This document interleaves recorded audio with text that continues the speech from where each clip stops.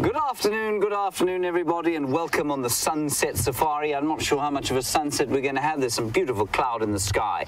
You're on a live safari here in the northeast corner of South Africa, the Kruger National Park, the western fringes thereof.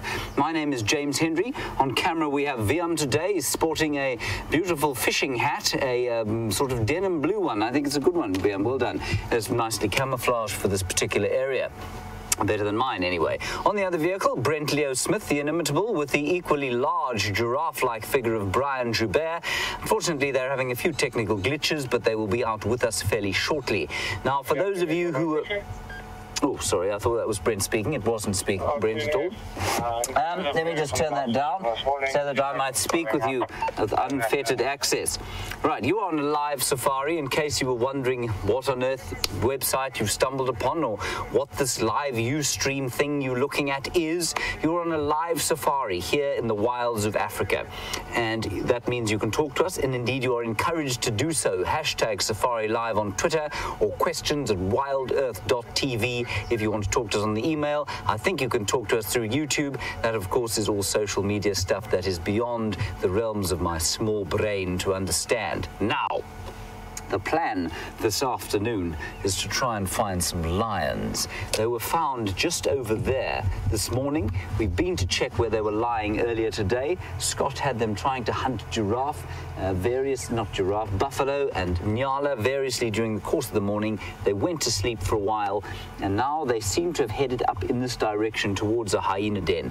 Brent is going to go around that side. We're going to go around here, and we can see if we can find the pride. The Nkuhuma pride, so named after a brown ivory tree. That is the name of, that's what Nkuhuma means in the local language of Xitsonga or Shangaan. Okay, that's the plan today. There's something else of vital importance I needed to tell you. I cannot for the life of me remember what it was. I think, yes, it's the weather. The weather is 32 degrees Celsius, 90 degrees Fahrenheit, and there are 7,000 million flies sitting in this car, and I'm going to try and drive away from them immediately. All right. Now, we don't actually have any tracks at this stage, so we're trying to find the tracks, and of course that's how we find animals largely out here. We find them by tracking. That means to follow their footsteps or to look for other signs they might leave. We might hear birds' alarm calling, we might hear squirrels' alarm calling, we might hear impala going snorting and alarm calling, we might hear kudu or nyala barking. Those are the sorts of sounds we'd be listening out for. Now, during the day, of course, lions are normally doing nothing at all, but it looked like the Nkuhuma pride was a little bit hungry. And so maybe they did a bit of hunting. There was some nice cloud throughout most of the day, but like you can see here now. And so I think maybe they would have spent the day doing a little bit more than they normally do. Leopards, of course, will move during the course of the day. Lions, less so, but it's not impossible. So we're going to drive very slowly along here. I'm going to turn in towards the hyena dam and see what den and see what we can see, and then we'll make a plan from there. And then, Peter, you would like to know, I was chatting about leopards. You want to know if we've had any updates on them today? Peter, I haven't heard any. I was on a walk this morning, and so I didn't keep the Game Drive radio on. But I'm pretty sure there were no updates on the leopards this morning. Right, so we're going to drive down here. There is a hyena den down here, and it is where the tracks of the lions were heading. So we will see. Then I was walking off to the right-hand side this morning, and as we were going along, I did hear the sound of buffalo in distress. Now, buffalo will make distressed calls if they're being set upon by a pride of lions. They might always make angry noises at each other, but it sounded to me like they were being irritated by the cats. So I wouldn't wonder if the lions went sort of in that direction, possibly even over our northern boundary.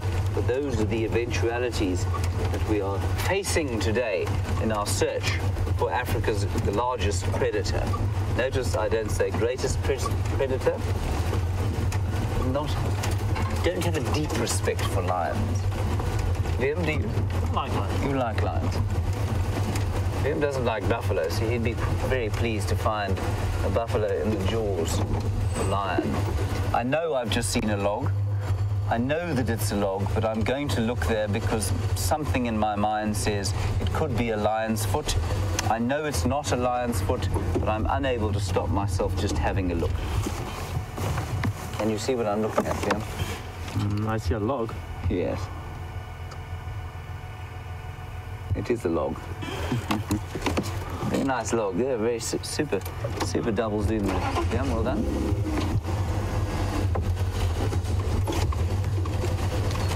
It's so funny how often that happens. When you look out, you see something that looks like an animal. You know it's not an animal because you've done it 100 times, but I'm unable to stop myself just taking the binoculars quickly to have a look. I suppose better safe than sorry. So we'll pop in at the den just quickly. I don't want to spend too much time there before we've found where those lion tracks have gone. We'll have a little bit of a chat about what lions would do if they came across a hyena den. And then we will press on towards the northern boundary. If they haven't crossed the northern boundary, then we will probably have to foray in on foot to see if we can't find them.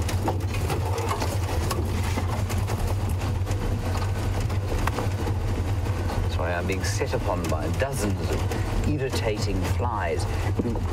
Many of the other insects and arthropods have really struggled in the drought, but the flies seem to have had no problem at all with life in the drought.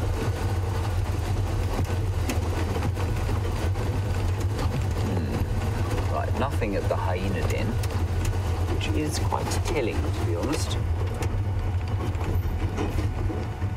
We'll just look at the ground here and check for some tracks of lions. There aren't any that I can see. I can see plenty of hyena tracks on the ground. So I don't think the lions came through here.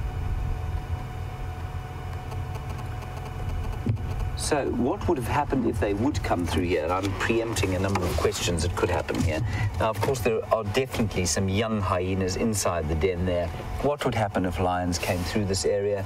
I've seen lions come through this clan's den before, not this particular den, but one further off to the west there. And what happens is they come in and the babies scarper down into their little tunnels. The adults will disappear off and melt into the bush and probably watch from a distance, and the lions can do nothing about it. They won't be able to get into the holes to get the youngsters. They won't be able to catch the adults who will melt off into the bush. And so it's a really clever security system. They don't have to worry too much about the smell around here. Although a hyena den doesn't normally smell too bad, they don't have to worry about calling and attracting the lions and worrying about that, because it's such an effective way of keeping the youngsters safe and also the adults. So that's what would have happened had they come through here. I don't think they did. This is a series of 4 drainage lines that feed into one that feeds the Djuma Dam, and I think that they're probably 2 or 3 along from here.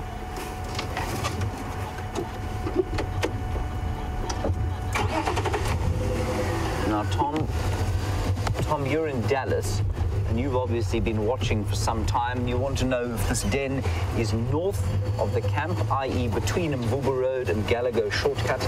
It is indeed, Tom, it's precisely where it is. So I don't know how many of you have an idea of where we are. You can actually, you know what, if you want to, you can find a map on Google Maps. I noticed it the other day. Google Maps actually has the names of the roads here on it. How that is the case is beyond me, but they do. So you can actually go straight to Djuma on Google Maps and you will find the names of the roads, and so you'll understand what Tom's talking about. The camp is due behind us. We're heading due north now. Mvubu Road is to the east, and then there's a series of beautiful drainage lines, why we went walking in there this morning, between here and Gallagher Shortcut, which is the next road along. And that's where Brent's going to be heading if and when he manages to sort out the technical glitches he has with the fluid head. And if you don't know what a fluid head is, I didn't until very recently either.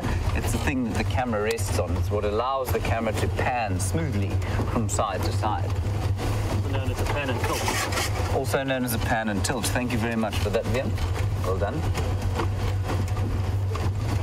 Been quite vocal the last few days, says our VM. It's rather refreshing.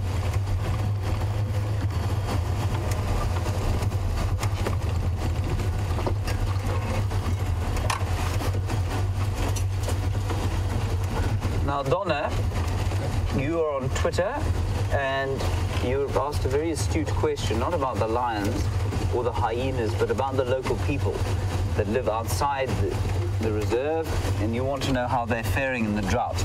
Donna, I haven't done a huge amount of research of late as to what's going on out there, but I can tell you that the cattle are in a bad way.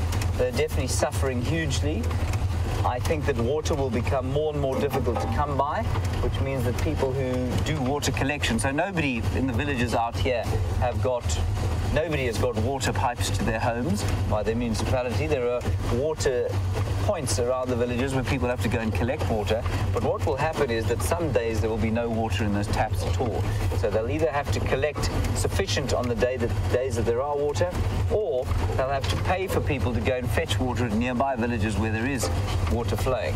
And that, of course, has enormous cost implications, especially for people where there is a 70% unemployment rate in some regions. So, I mean, it's pretty dire.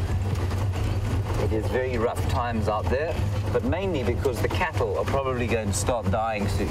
And that's a real issue, because a lot of people's wealth and investment is in cattle. There is a buffalo lying on the road. He looks rather too relaxed to have been tangoing with lions.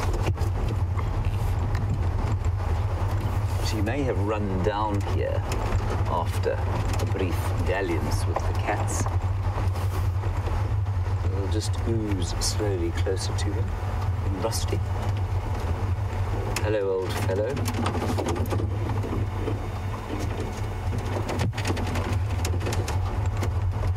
Don't get up on our account. We'll just keep an eye out here. Obviously, there are no lions right around here, otherwise he wouldn't be here. But he is looking a little bit alarmed. So, there's a gash on his backside there, Vian. I don't see anything. Okay. Not really normal for a buffalo to get up and move like that far off the road initially. Certainly if we got closer to him, yes. So maybe he's had a bit of a stressful time of it. Lions chasing you, of course, will definitely elevate your stress levels. Not so, Bill? Yeah. I would guess so. I would guess so.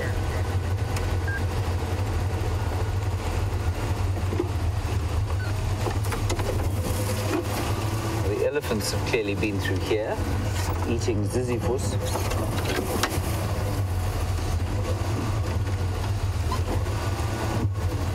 Those are the trees that are strewn about the road here.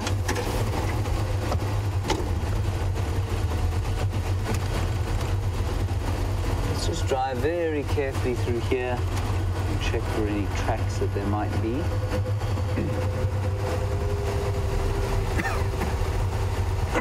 Excuse me. Of course, with all of the drought comes a lot of dust, and that tends to get into some of our noses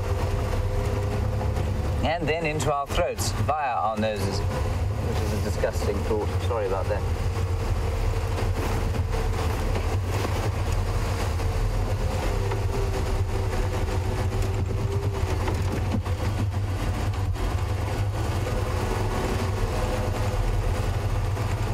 Hello, Ashley in England. You've had a prolonged absence from us for a little while, and you want an update as to what's been going on.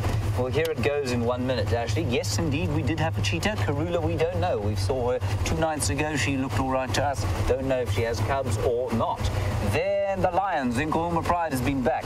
They have killed a buffalo just off to the eastern side of the reserve. They've come back into this area. They had a drink this morning. They had a play this morning. They tried to kill something else this morning. And now they're probably sleeping up here. And what else has been going on? The weather has been beastly hot, except for the last 2 days. It's been very pleasant for the last 2 days. But we're staring down the barrel of a 40-degree-plus day tomorrow and another one then on Saturday. So it's been very hot, Ashley, and with very little rain at all. In fact, we had 0.2 millimeters of rain the other day. That, on the scale of inches, doesn't even register. So actually, that's the basic update of what's going on. Some elephants around the place and scattered herds of buffalo. And I think that the scattered herd of buffalo are a result partly of being harassed by the lions, whoops, and partly because the grazing is now scattered. There's very little to eat. So instead of, although the water's still concentrated, the grazing is now scattered all over the place. And so I think you'll find that the lions, at least the buffalo too, have stopped concentrating. I can't concentrate anymore. The flies are attacking me. I think they like this dark color.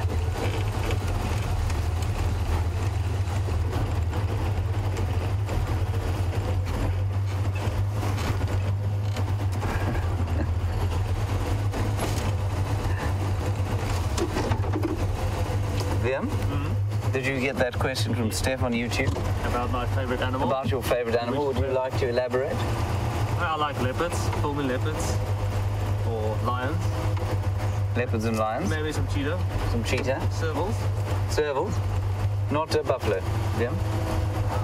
Something like buffalo. Okay. They have nice facial expressions.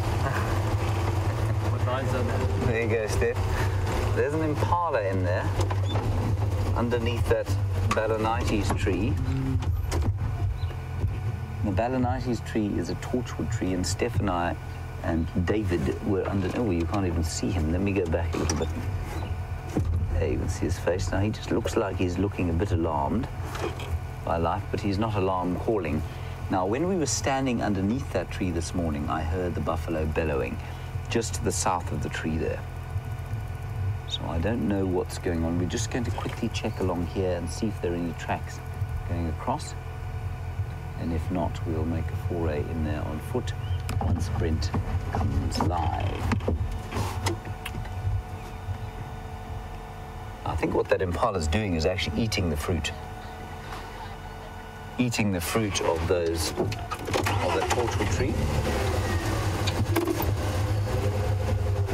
And the torchwood tree, of course, is renowned, supposedly, for having a flammable oil in the seed. I have yet to find this flammable oil in the seed. I have embarrassed myself on a number of occasions by attempting to burn a seed and just ended up sort of burning my fingers, literally and figuratively, which is just a bit embarrassing, really. I see no tracks of lions. So maybe they are still in there. Anyway, time will tell. It is a very sticky block to get into in a car, so I'm not sure. We'll give it a go, maybe, but we'll have to find them first. We don't want to go and track them in the vehicle because that will do probably too much damage. The idea is to, when we go off-road, it doesn't seem to do any long-term damage. In fact, 30 years of off-road driving in this area hasn't done any damage. But at the same time, we don't want to go off-road unless there's a confirmed sighting. So while Brent is not around, I'm not going to go in on foot. We're not going to go and track in the vehicle. We'll just keep tracking in the vehicle. I think Brent is hailing me. Why he'd be doing that? Go ahead, Brent. James, where would you like me to check there on mobile? Brent, I've checked in Vubu and I've checked the fire brake. I've got nothing here. I haven't had any tracks either.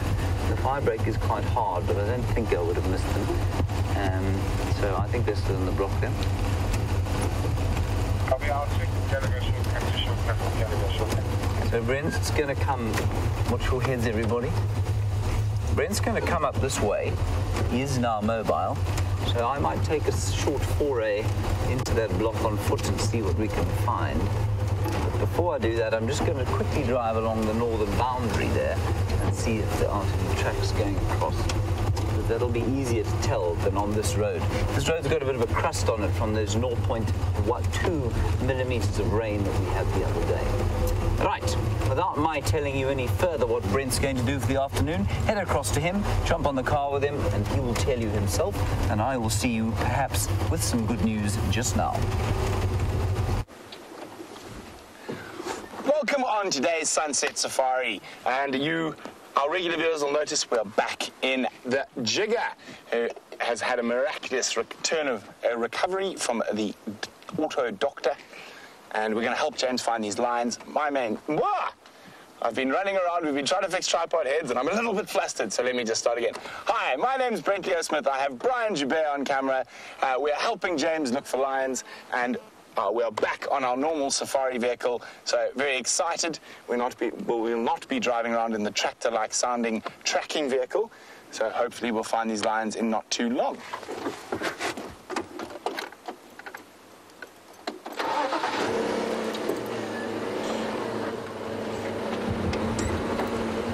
So apparently, according to Nikki and Scott, while they were walking today, they heard what sounded like lions chasing zebras.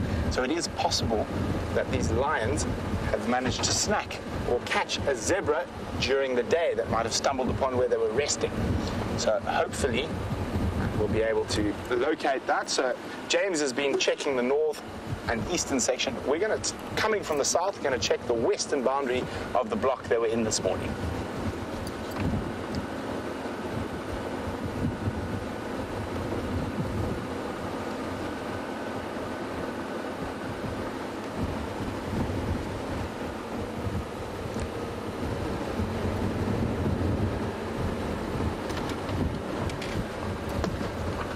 So a very big Safari Live welcome to Daniel, who's a new viewer on YouTube.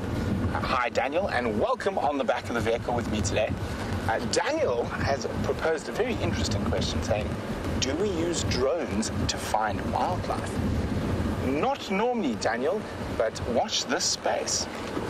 We are looking at a whole bunch of different technology to aid in the search of animals, and also the filming of animals. We do use drones to film wildlife, and more often than not, we found the wildlife on terra firma and then send the drone up. But with the way technology is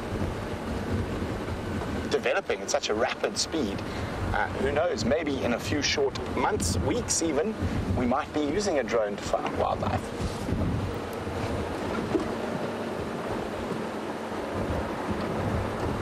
So I know Scott left the lions probably lying about 150 meters to the east of me here. This road is quite hard, so I'm just going to go very slowly. And forgive me for not making eye contact, because I am looking for the footprints of the big cats.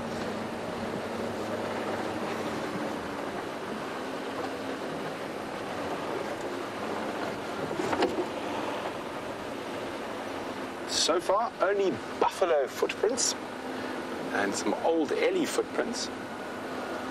But on this hard surface, we need to look a little bit harder at the ground to make sure we don't miss a track. That's why I'm moving at a speed I could probably walk faster than.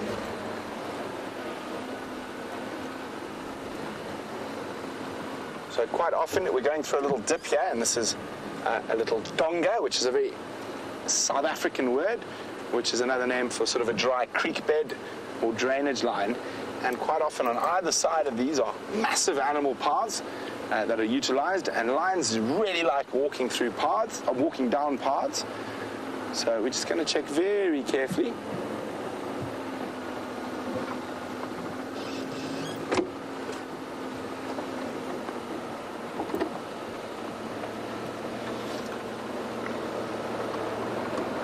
Quite a lot of footprints of other animals so far.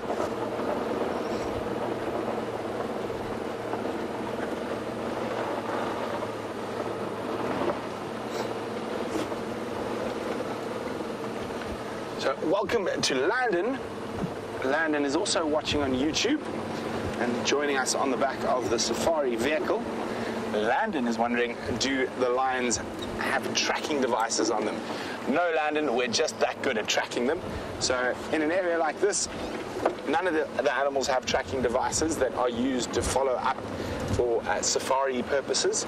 So when we find the animals, it's through the good old-fashioned following of footprints.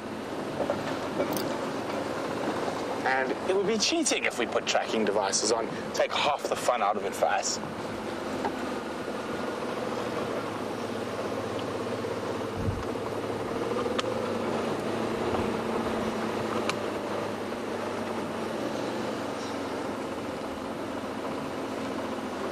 So the area they're on is notoriously difficult. It is a myriad of about 7 or 8 of those little creek systems. Some of them sort of 5, which is probably over 20 foot deep, 5 meters, 20 foot deep. So they might be snoozing in the shade in one of those deep crevices.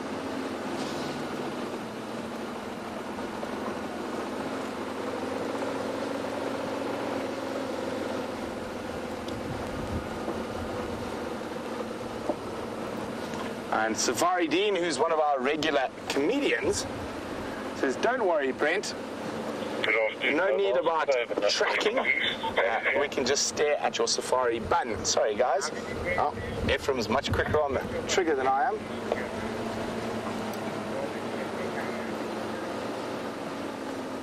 And apart from Safari Dean finding himself quite funny, the only other people who think he's funny are the girls in the final control. I'm only joking, of course. You're very funny. So, again, the lines weren't too far from where we are now, but just below here is one of those little, almost ravines that I was talking about. So if we don't get any tracks, I think it might be worth a wonder to see if I can grab a lion by its tail and pull it out for you. I'm only joking, of course. What I mean is I'll go on foot, and walking on foot, you're able to hear a lot more and much easier to see the tracks. You can go at a much more steady pace. And quite often it is the best way to find the big cats, lion or leopard.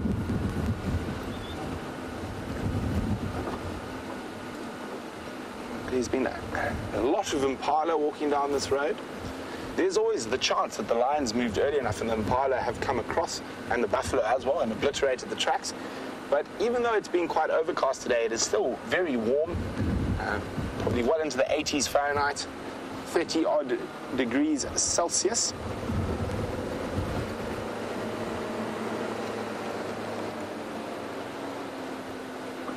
So of course, James, wanting to take all the glory, is jumping off the vehicle to go tracking now. Of course, hindering me from doing so.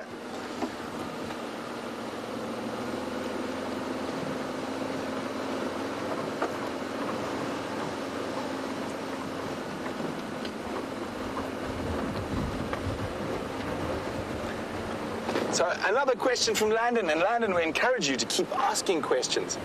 Landon would like to know how many animals or how many lions are in the pride we're looking for currently. Landon, there are 5 females, 4 adults, 1 sub-adult, although she's getting so big, she's nearly an adult as well. They are known as the Inkahuma pride. No, that is just a very large hyena track. So, Landon, they are known as the Inkahuma pride. They are the pride of lions we see the most regularly, and they fall under the domination of the male lion coalition called the Birmingham males, which is made up of 5 males. So if we wanted to be precise, we would say there are actually 10 lions, but there are only 5 currently in this area. The males are off defending their eastern boundary against any marauding males, and also probably mating with the Styx lionesses. So male lions can have multiple prides that they lord over, whereas the females, even though they have the same group of males, will sometimes fight amongst each other. Now, the Inkahuma pride is a wonderful name. It's a Shangaan word for the brown ivory tree. I'll keep a lookout for a brown ivory tree to show you.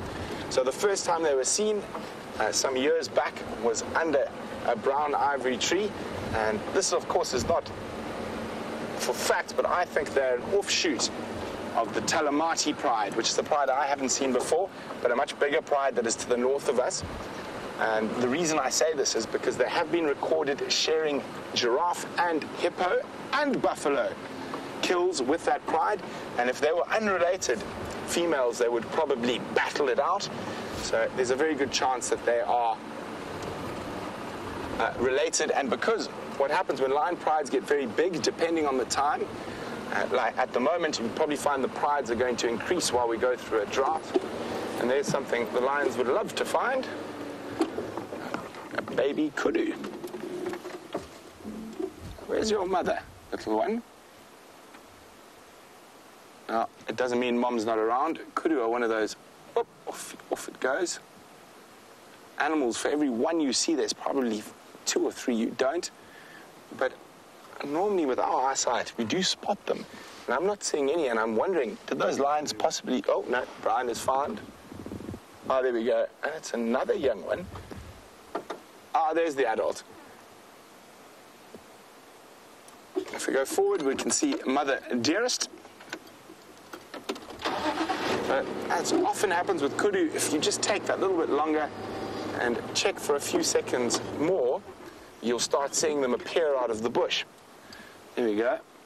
So if we stayed and looked and there wasn't an adult around, it's possible that the lions might have chased them and they might have been split up in the pandemonium.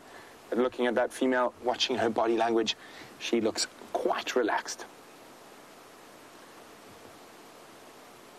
So Landon, back to your question, as you are a new viewer and we like to get you caught up with the lion dynamics. So about a year ago, the Nkuhuma Pride were actually 9 lions. There were 8 lionesses or females and 1 young male. There are now only 5. So the 1 young male has dispersed, he's left. 1 of the sub-adult females and 2 of the adult lionesses were killed by the Birmingham males.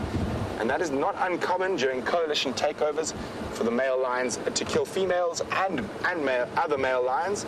And the reason for this is that generally in such a heightened state of aggression that the slightest slip that would be completely ignored why they're the dominant animals will be reacted on. And because they're so busy fighting and chasing and whatnot, that they sometimes accidentally kill females.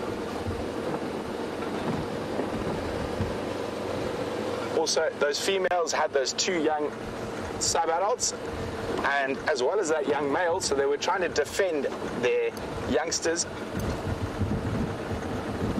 to make sure that their sort of genetic line continues through. So Leopard on the same sort of tilt as Landon's question. He says, well, the Nkuhuma Pride have been mating for quite a while with the Birmingham boys. Now, often it's very good to just stop and listen for a few seconds. Your ears often find animals for you way before your eyes do. And Leo was wondering, well, are we going to see cubs soon? Leo, in my opinion, no, not soon. So what happens when a pride takeover takes place, and now that the Nkuhumas have accepted the new males, the Birmingham boys, they will mate with them, and sometimes for up to 2 or 3 cycles. And all these cycles will be false oestresses, and the reason for that is that they're not sure the Birmingham boys are going to be the big bosses in this area just yet. So normally they'll wait up to about 6 months before they actually get pregnant by these lions. And I don't think this is a conscious decision. This is an evolutionary sort of adaptation that lions and leopards do. So when a new male takes over an area, there'll be quite a few false oestresses before they accept that new male. So very, very interesting. And so I think, in my opinion, guessing, the first time we're going to see cubs from the Nkuhumas is probably going to be close to September, October.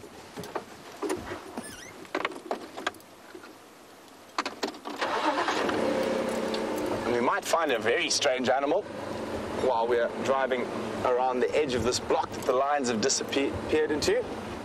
It's a bipedal ape-like creature that has been known to strum a guitar and woo a lady or 3.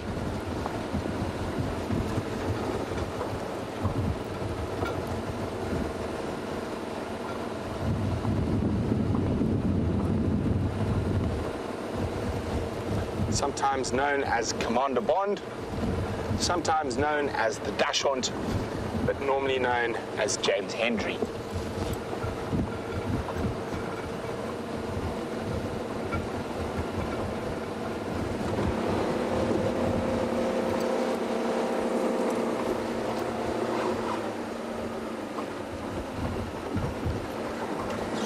So Shannon, welcome on the back of the vehicle, Shannon. Shannon is wondering what would happen if the Sticks and Kahumas were to meet up. well, there would be a big fight. And the Nkuhumas having more adult females at the moment would definitely come out the victors. Now, I was chatting to Peter, who's a guide at Nkoro, and the one Styx lioness is apparently suffering quite badly with some injuries, and he says it was when the Nkuhumas arrived there, and it looks like the Nkuhumas gave some of the Styx girls a good hiding. Her injuries were quite bad, but often what we consider to be devastating injuries is something a lion will get over in a couple of weeks. They have amazing constitutions and are able to recover from massive gashes in a very, very short time. So we're looking for one of the biggest predators. Now there's one of the smallest predators, and not of the mammalian variety, of the avian variety. You got it, Brian? On this, oh, it has disappeared. It's, sorry about that. Birds tend to fly away when you try to put a camera on them. That was a red-backed shrike. And on Bushwalk with Scott, I think it was yesterday evening, you would have found a dung beetle impaled on a thorn, and that is the culprit. I'm trying to see if I can spot it again. No, it's disappeared. Fortunately, there are quite a few around, so I will have another look for red-backed shrikes as we continue on. And they are one of our migrants. And the majority of the ones that come visit us come from Europe. So any of our viewers who might live in Europe might have actually seen the exact same red-backed shrike that we see on safari.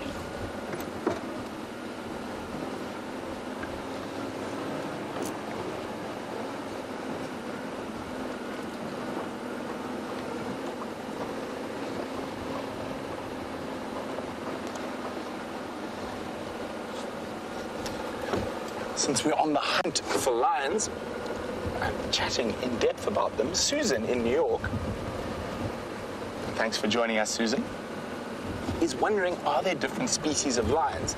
Now, this is an argument that's been going on since there have been scientists studying lions, and there are, I think, about 8 recognized or semi-recognized different subspecies of lions, and the more genetic research is done, the more those subspecies are debunked.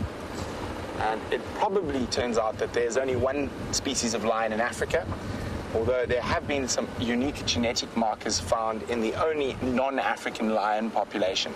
So there are 2 species of lion. You have the African lion, which is the one we're on the hunt for, and you have the Asiatic lion, which is completely sequestered into the Gir Forest National Park in India. And they have been removed from the rest of the range. Remember, lions used to live in Greece, in Italy, in France. That was quite a long time ago, and humans have removed them from said parts. Also, the temperate forests of Europe are not ideal lion country, so they would have occurred in relatively low numbers. Now, a lot of...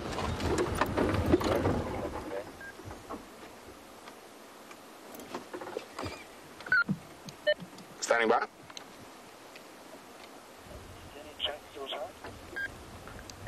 Negative, nothing so far, James. That is a wide loop into the cross on foot and come up with anything at all. Pretty much as far as we can. I wouldn't be able to drive, so yeah, I'm not sure at this stage. What's your position? On the shortcut, off the shortcut, about to head to the Buffelshoek boundary. I'll go back and check the top half of the shortcut. Now, there's something to confuse most people when giving directions, but fortunately we do know what we're talking about. There's a little bit of confusion about the roads in this area. There is a Gallagher shortcut.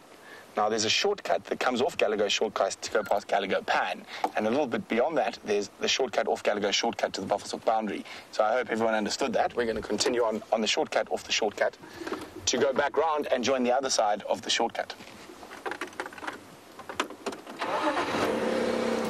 So we were chatting about those lions quickly. So a lot of people in the North Americas and even South Americas will say, but what about a mountain lion? Now, a mountain lion is not a lion. It just happens to have a similar coloring to a lion. So it is far more closely related to leopard, both in size and genetics. So it's more of a sort of American leopard than it is an American lion. Not to say that lions didn't occur in the Americas, but not the same type of lions that we got here. You did have cave lions, which were very similar to saber-toothed cats, but from a bit younger than a saber-toothed cat. So we're just going to carry on checking along here very carefully for any sign of those lions. And while we do that, Commander Bond, or the Dachshund, is standing by to give you an update.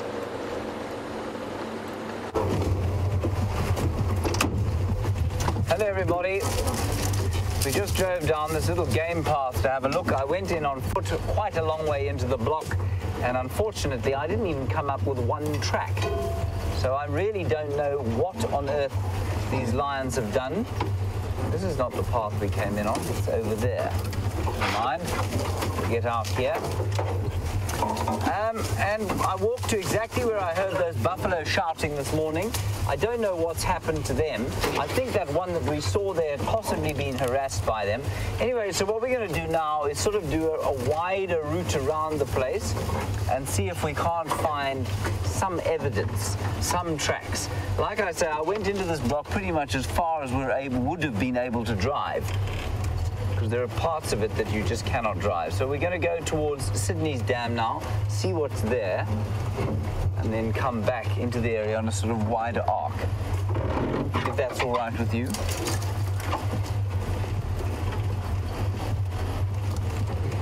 It's still obviously very, very dry, so there will be some thirsty animals around. So maybe there'll be something interesting at the dam, even if it isn't the lions. I could easily have missed the tracks going across this road. It's not easy to see on a road like this, but I think they're still in there, you know. I think they are still in the block.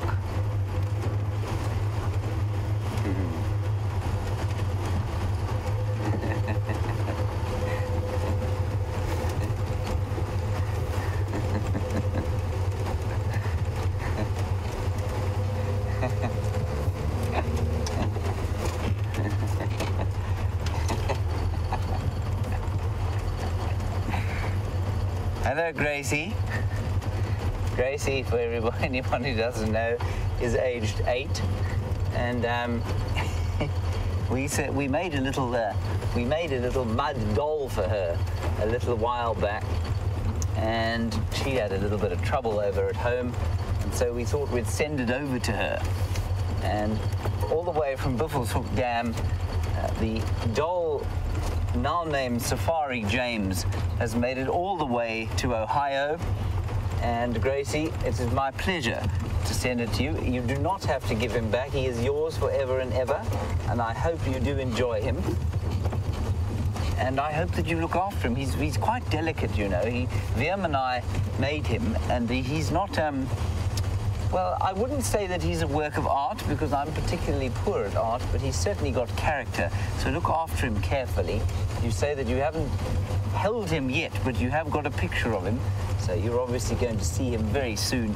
And I hope that when you do eventually hold him, he will be transported here to Africa, from which place he emanates with a great deal of love. So I hope that you enjoy him. And I'm very glad that you've seen a picture of him and that you're obviously feeling a bit better.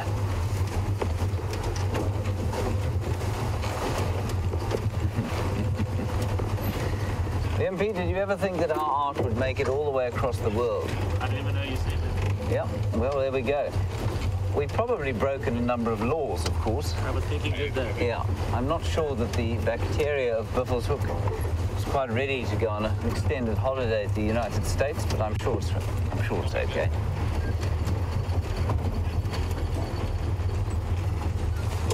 Copy that. Are you coming round on the eastern side of the dam? Yeah. Okay, we'll see you.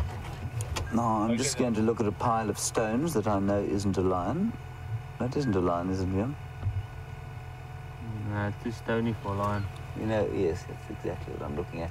Langdon, or Landon, you are watching on YouTube, I think, for the first time, and you want to know how dangerous it is to be in the bush. Langdon, I don't like to think that it's dangerous at all. I think it is potentially dangerous, but I mean, so is living in a city potentially dangerous. If you know what you're doing, if you have the right training, if you know how to react to animals when you see them, then being out here is not dangerous. Some people would like to tell you otherwise. Certainly those who like to make out that they have a tremendously heroic and physically dangerous and taxing job.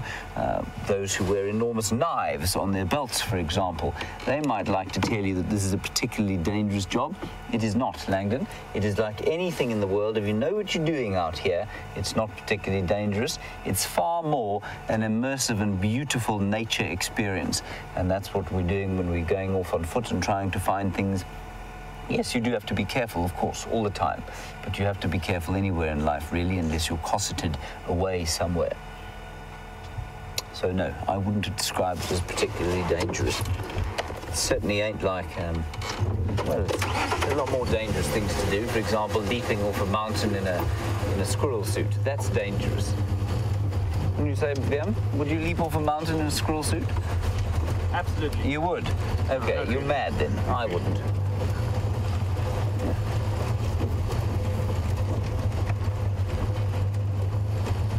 Right, we're going to go on to the Buffelshoek cut line, head across to Sydney's Dam, then we'll come down Aubrey's Road, which is just to the west of where we're looking now, and see if there aren't any tracks there. Otherwise, we might come back into this area. Otherwise, I don't want to spend the whole afternoon looking for things that we ain't going to find, especially if they might be in a block where there's somebody talking to me. Link to Brent, warthog. Ah, Brent has a warthog. Let us link across to him. I will find out what's going on with my radio, and I'll see you shortly. So we're with one part of the little warthog family we've been seeing regularly around Sandy Patch and Sydney's.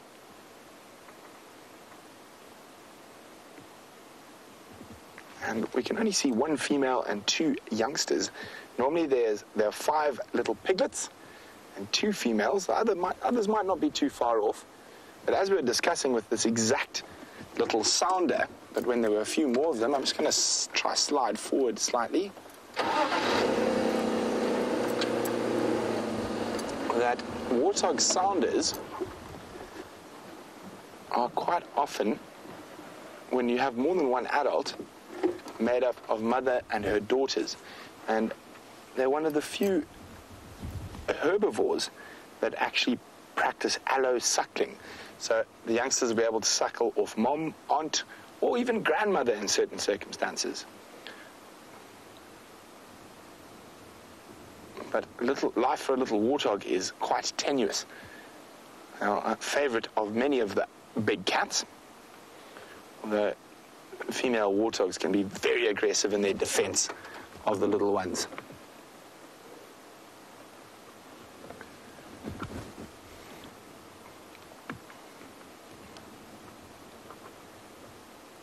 They start feeding on grass after about 2 weeks, the little guys, although they will continue to suckle till they're about 6 months old.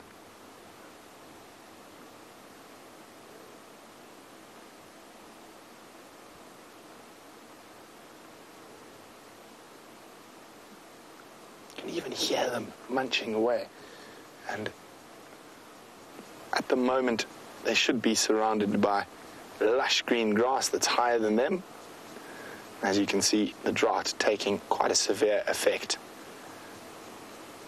And you can see that warthog has dropped to her knees, and she'll use that nose to dig out even the bulbs and tubers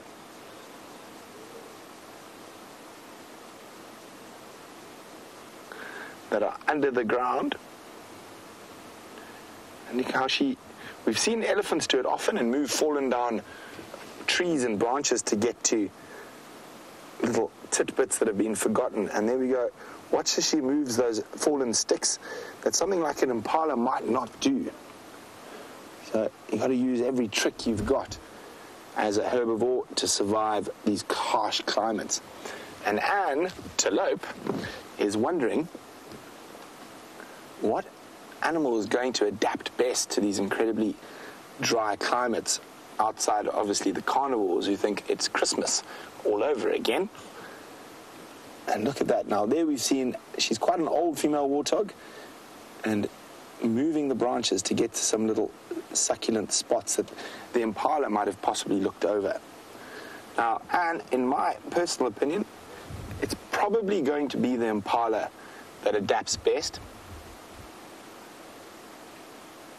And that's one of the reasons impala is the most numerous antelope in Africa, because of their adaptability. And the main reason is that they're able to graze, so eat grass as well as browse. So they'll take advantage of any leaf as well that will provide any form of sustenance. So that's one of the reasons impala are the most numerous antelope. And I think they will probably adapt best. I don't think any of the herbivores are going to have a great time of it for the next year, possibly, unless we get some early rain in November. But I think we might get a little bit more rain before we set into dry season proper, but not enough to rectify the fact that we've had no rain, almost no rain up until now.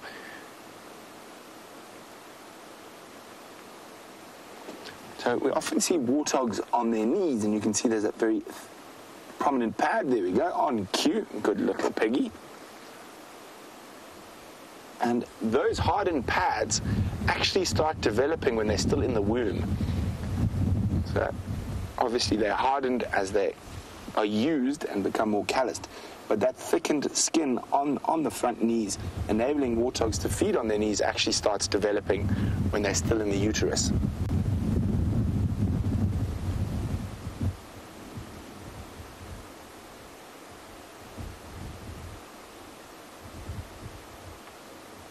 But piggies, let's leave them be. We've got lions to find. We're just going to have a quick gander at Sydney's waterhole. See if there's possibly not a herd of elephants or buffalo having a drink. And then we're going to head back towards the last set of lion tracks. So as we head further and beyond into the new year, obviously the light changes, it gets darker earlier, lighter later, and Pamela is wondering what time does it get dark in the Sabi Sands at the moment. I'd say it's probably pitch dark just after 7 p.m, but dark enough that we need to start using spotlights from about 5:45, and also obviously depends on the cloud cover. We've had a few cloudy days. I mean, yesterday we had to use a spotlight from about 6:30, but that was due to the cloud blocking out the sunlight.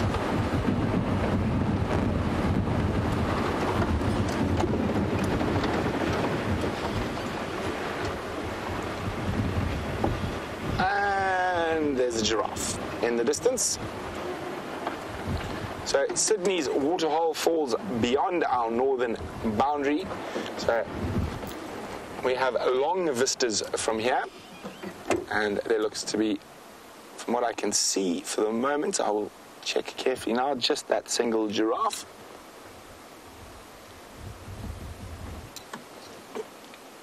There's a male giraffe. And from this distance, I can't see if it's the one we've been regularly seeing, showing his amorous intent with the local ladies.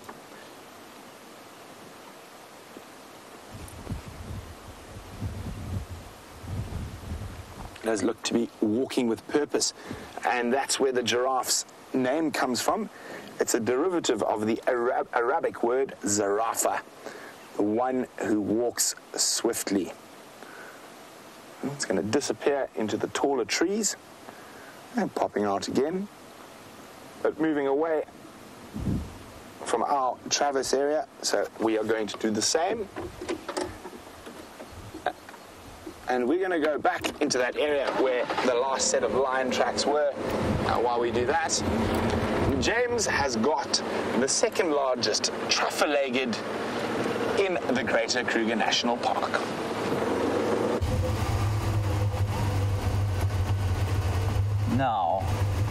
We had some little kudu here with a cow, but they have absconded. They stood so beautifully framed, and then as you came live, they disappeared. There they are.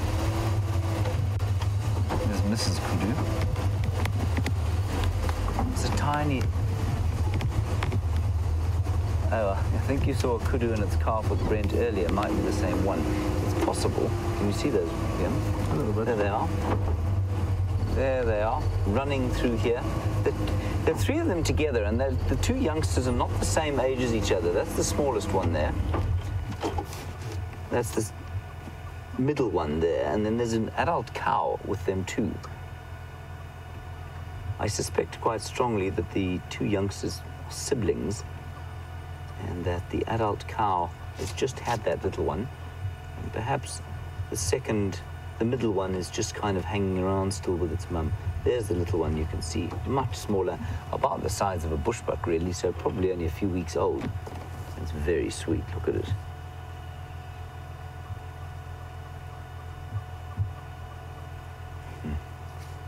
And kudu, a bit like some of the other large antelope like roan and sable, which of course we don't get here anymore, and possibly even eland. I'm not sure what eland do. They leave their little babies hidden, and the waterbuck actually do the same thing. They leave their babies hidden for a few days in the thick bush, and they have no scent. And they do that so that the adults can go off to water where they can drink and then come back and feed the youngsters without having to risk the youngsters by taking them towards water. Now, of course, they don't live in the same size herds as impala, which means they don't have the same level of vigilance. They're unable to spot predators quite as well as a big herd of impala, and so they leave their babies whenever there is a risk of them being caught, perhaps, or seen by predators. And predators will concentrate around water, especially in a drought like this. It's rather a clever strategy.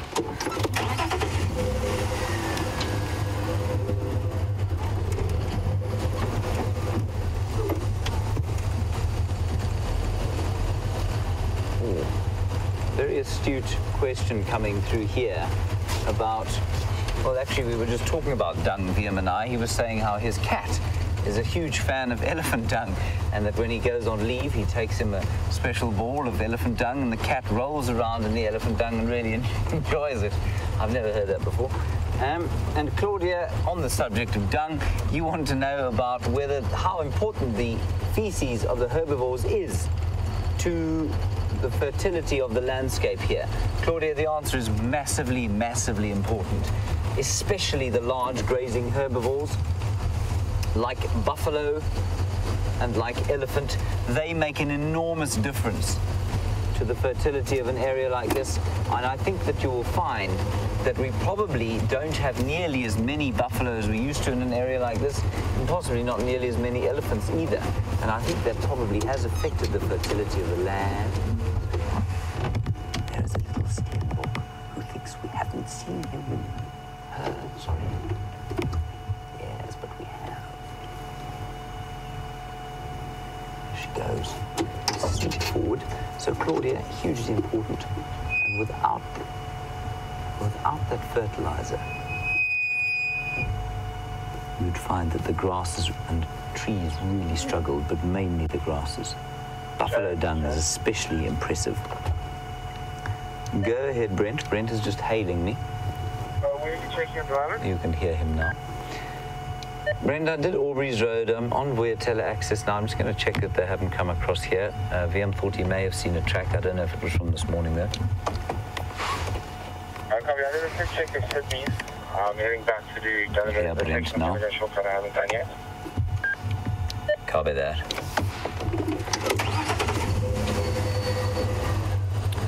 So we're just kind of circling a bit wider now. Scott is also coming into the area. He, of course, had the lions this morning, so he might be better equipped to tell us where they've gone. But that block, like I say, is very thick, and so they may not be far from where he left them, but to be able to drive beyond where he left them will be impossible. And that's okay. I think it's quite nice to have areas that we can't get into in the vehicles.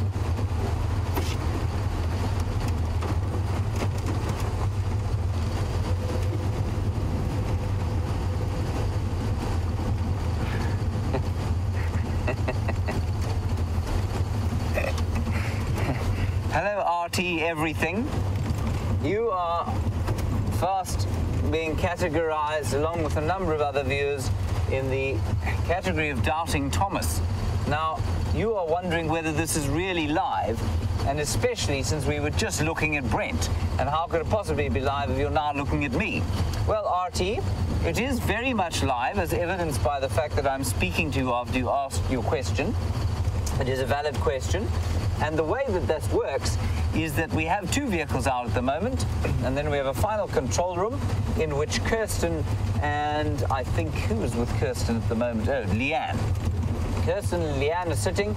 They are taking your questions, and Kirsten is watching two screens so she can see exactly who's seeing what. So if Brent is seeing something good, then she'll swap across to him, and if I'm seeing something good, then she'll swap across to me, and if you send through a question, she'll send it through to my ear. And that's how it all works. So we're very much live, Artie, and we're very pleased to have you along, and thank you for asking a question of us. But do not doubt that we are live. We are very, very live and alive, aren't we, VM? Yeah, well. Yes. Now, this is where VM had his track this morning, and they did, not this morning, this afternoon, but may have been from this morning. So let's just check carefully. You'll excuse me if I don't look you in the eye.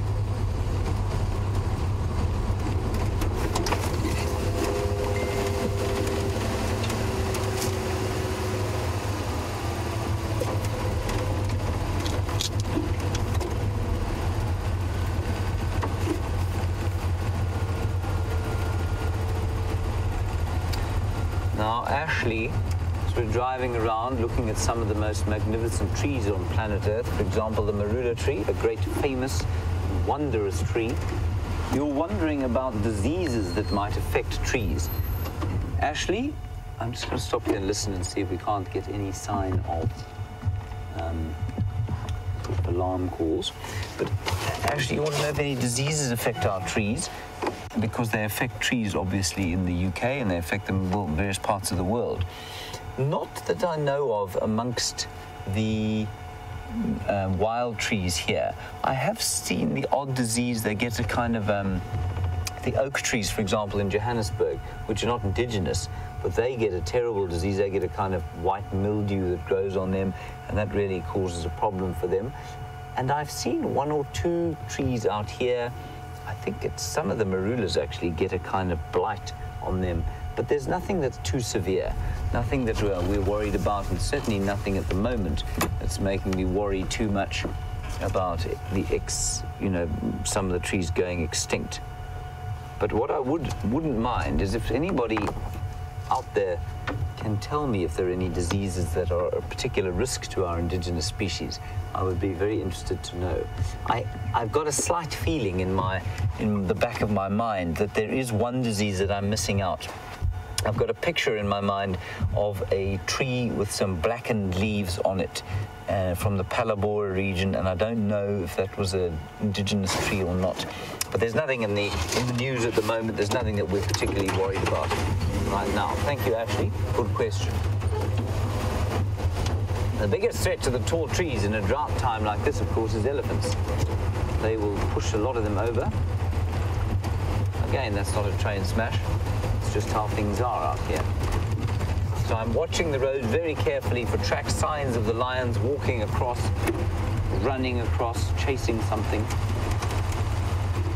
But they did chase a buffalo towards this area this morning. In fact, in Nyala, I think it was.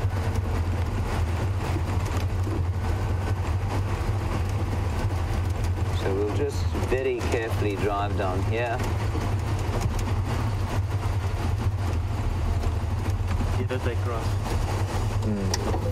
See them there? Yeah. Going where? That way. Now, Liam Dorenbrach, who's supposed to be filming, reckons that he can see tracks of the lions coming across here. Maybe, are you sure? I believe you. I'm just worried that I can't see them. Kat, while I go and look at these tracks, in Tampa, you're wondering about when the last time I saw a male lion was. I can't can't remember the last time I saw a male lion here. The Birmingham boys don't seem to be particularly worried about this particular end of their territories because it's not being pressurized. So they're much more concerned further south. BMB? Yes. Have I gone blind? I'm standing on top of them now. Well, they were certainly around here, but how fresh these are, I don't know. What do you think, Liam? Do you think during the course of the afternoon or this morning? Here's one here. Right, there's one definitely here, and I don't know if they came this far up this morning. What we will do, I think it's definitely worth going down the western edge of quarantine clearings and see if we can't pick up something there, because these are definitely tracks. Well done, Liam. So, male lions, I'm not sure when the last one I saw here was. I saw one at Londolozi a little while back. That was our old friend, the Matimba boys. They of course, don't come here anymore. Now, Brent is also off the vehicle, so I suspect he just walked into this block, just like I did. And perhaps he'll bump into the Nkahuma Pride. I've just got a nasty suspicion that these tracks are from this morning when they were chasing the buffalo around here. But in the absence of a better idea, let's just head around and see. And then, of course, I'll have to eat enormously humble pie should Viam prove to be correct. Eat your cap. Well, I'm not sure I'll eat my cap. It's quite a grubby thing.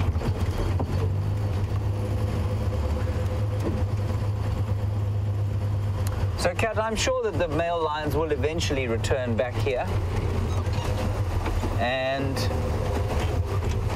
whether or not it'll be the Birmingham boys or the Salatis from north of us, I'm not sure. Now, for those of you who don't know, this area is, in theory, dominated by 5 male lions called the Birmingham boys. Oh, hang on 1 second. I think that was Brent. Go again.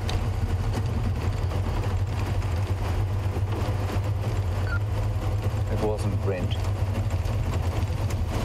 No. And the Birmingham boys dominate, in theory, dominate this area. And I say in theory because they haven't come here to check the area for a very long time.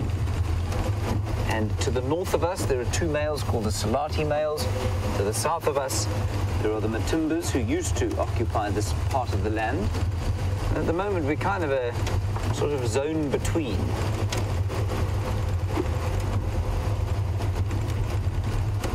See any more tracks, Viam?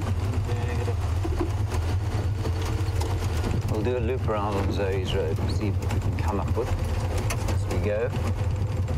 Then I think it might be time to press on and just let Scott have at the tracks,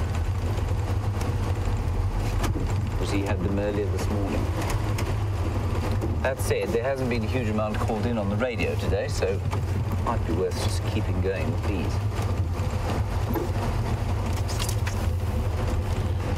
So this is quarantine clearings, just off to the left-hand side, and a very drought-stricken piece of ground that is now. All the animals coming out onto the clearings during the course of the night to try and survive.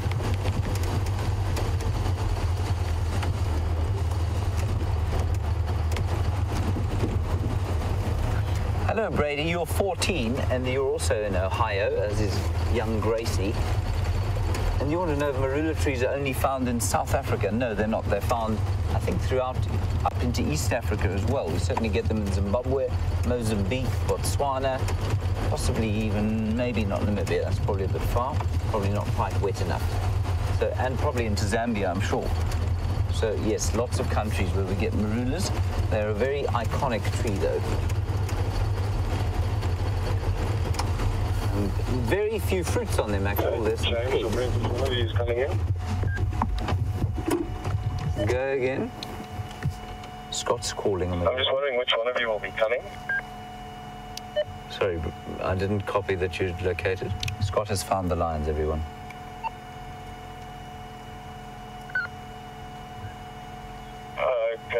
yeah, I have located them. Best access is off the boarding of the termite mound between the waterhole and going to go shortcuts. Okay, copy that. I am a minute from there. I'll be there now. Let's go and have a look. Scott managed to find them. Come on, Rusty. Brent is off the vehicle, of course, walking about on foot, which means he's going to struggle to hear that radio transmission because he doesn't have a radio at all. That is good news indeed. Of course, that good news is always slightly tinged with a bit of jealousy that we didn't manage to find them. Never mind. I'll get over it eventually.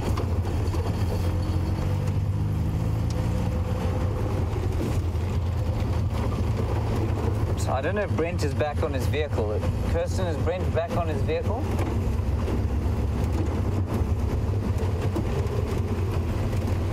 Apparently Brent has a handheld. Brent, you copy Brent?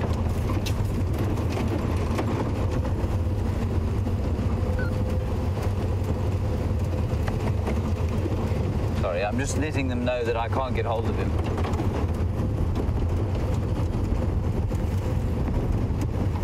Right, 1 minute from there. Not too far from the Gallagher waterhole where we first started looking. They obviously didn't go nearly as far north as I thought they had. Hold on to your drinks. Don't drip them off on your laps. Big bump.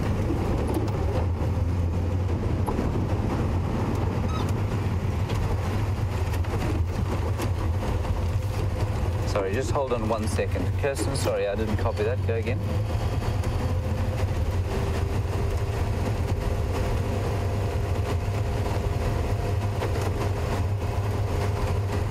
Okay, apparently Brent has also found the lions on foot.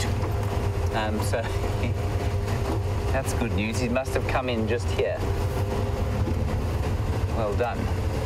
Very well done.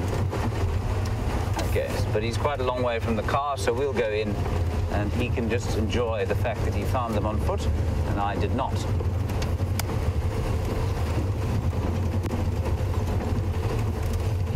Now, I think the area that they're in is just up here. I'm just going to call Scott again. Scott, you copy?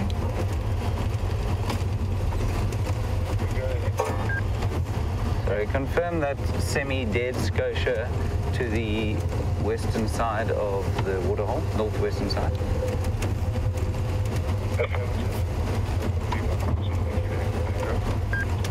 Okay, copy. Right, there's a dead tree up there, or semi-dead tree.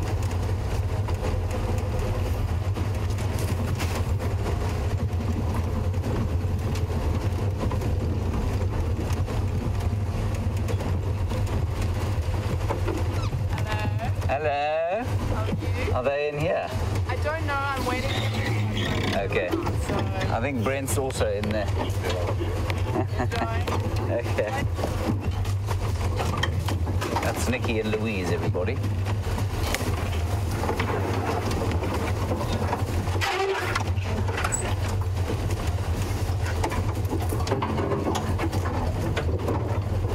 They're in here somewhere. I can see them there now. From me, James, they're just a little bit further west, basically. Looks like they could be showing interest in something down in the river, which doesn't really suit you, but you should catch up to them. Okay, copy that. Kirsten, if you can just get hold of Brent and tell him that he can leave the area. I've got them now. Scott has guided me in.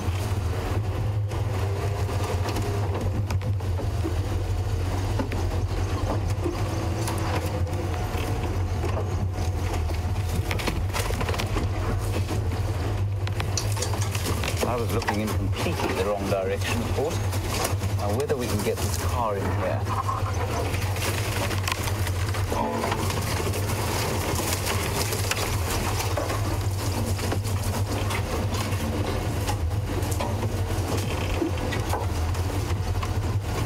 They are apparently showing interest in something just down in the riverbed. Put your head there. She's got a visual. Negative.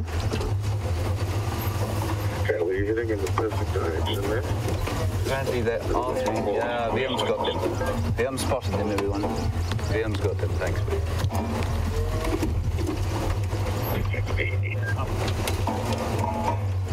Are they up? Yeah, Moving down into the drainage. Oh, there I can see them. Right, what we'll do is get a quick visual here. There they are in front of us now. They're looking for something. They're looking at something. Can you see them there? There we go. We will try and get a better view, obviously, but they're in some very thick stuff there. I suspect quite strongly that what they're looking at is Brent Leo Smith. If he is still on foot here. Of course, they don't like people on foot, you see, so they will sit up and look if people come by.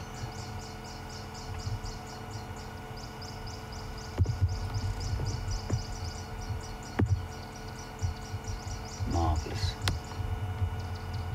So this is the whole pride, the whole Nkuma pride. We'll just move in there a little bit, see if we can't get a better look. I was definitely looking completely the wrong place.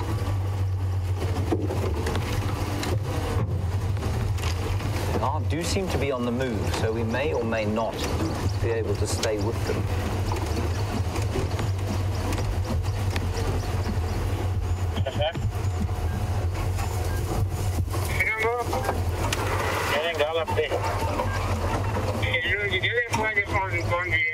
Sorry, I'm just going to try and turn this radio down. There we go. That's a nice view.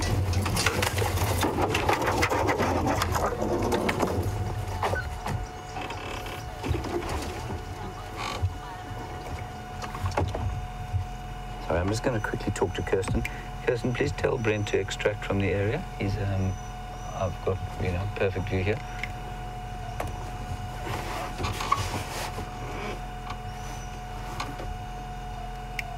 Yeah, and the lions are watching you, Brent.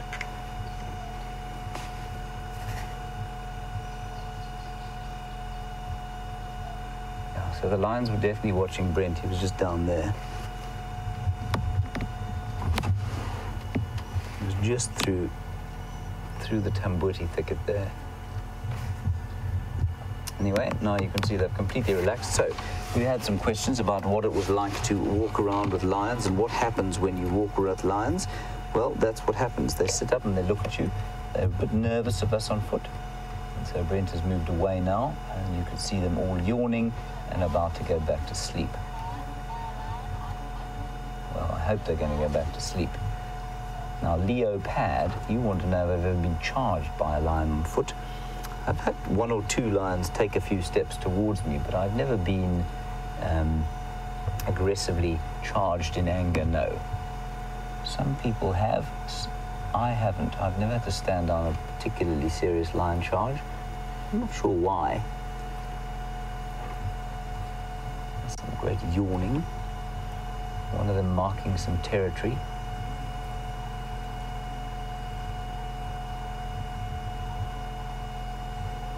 I'm afraid this is probably about the best view we're going to get at the moment. It's going to be very difficult to get any closer in, and if I might be able to just sneak a little bit further in towards this tree here. As they go down into that drainage line, I think it's going to become very difficult.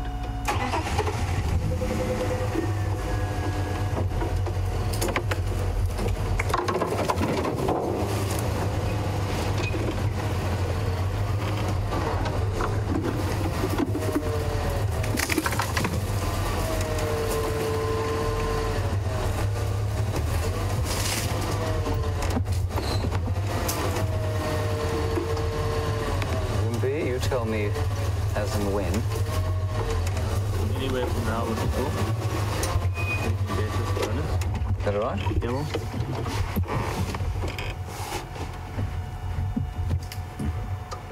What's interesting, I don't think they saw Scott at all. Scott was standing probably about 50 or 60 meters from them. I think he must have snuck in here very quietly indeed. Marvelous. Look how beautifully colored they are. The pride is in pretty good health now after going through some very rough times with the advent of the Birmingham boys in the area. but they're absolutely fine at this stage.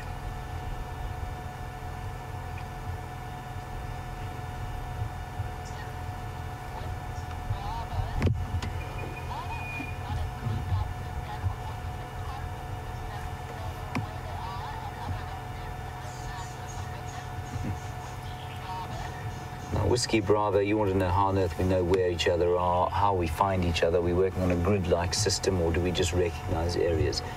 It's the latter, Whiskey Bravo. What we do is we find, for example, Scott walked in here, he saw the lions, and he told me to come towards a termite mound with a scotia tree on it, and I know that termite mound and I know the tree because we drive around here a lot. And he said, just head in a sort of northwesterly direction from there, which is what I did.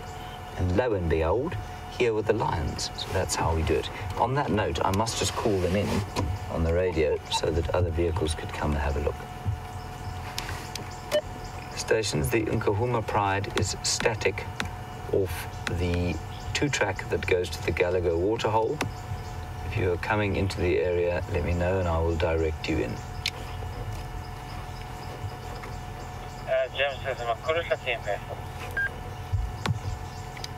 Yes, it's pretty thick, about 3 out of 5 visual. All right. So I was just saying that, of course, we're on a pretty agile little vehicle, but a lot of the game drives are in much bigger cars, and to get them into these thick areas will be very difficult, which is quite nice for us because it means we get to keep the lions to ourselves. Nice to have them up. They apparently were playing the whole of the morning, which is just wonderful.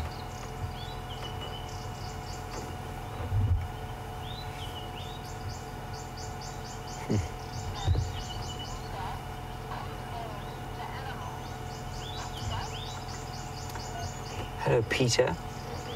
We're looking at the Nkahuma Pride, and you want to know who names the animals. Well, it's quite a complex thing and often fraught with quite a lot of sort of a conflict, actually. This pride was named for a specific tree called the brown ivory tree, as told to me by Sarah in Ohio. Thank you for that, Sarah. And I'm not sure who gave them that name. With the leopards, of course, they are named normally by the ranger and tracker team that finds them as cubs, but that can change, and some people call them some things and some people call them others, and so it really does depend. And then our viewers have named some animals. For example, a lot of the animals in the hyena clan have been named by our viewers, and I think that's great. But essentially, the only animals we really name, and that's so that we can keep track on them, are the leopards. And then the lions, like that one you're looking at now, is quite characteristic because she's got very amber-colored orange eyes. And so our viewers named her Amber Eyes.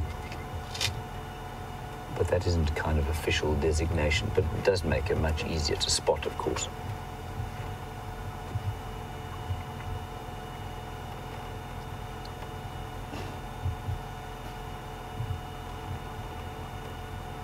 Lions are doing a great deal of snoozing around this time of the day, always. They're actually a lot more active than they are normally at this time of the day.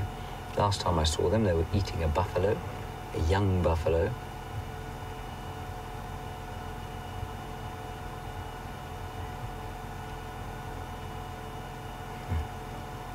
Very tired. And this pride makeup is 3 adult females, 1 very definite sub-adult, and some argument over the age of the 5th one. I am fairly convinced that it is a youngish lion, sort of about 3. But there do seem to have been a sibling of the very young one in the pride that was killed by the Birmingham boys. So I'm not sure exactly of how old they all are.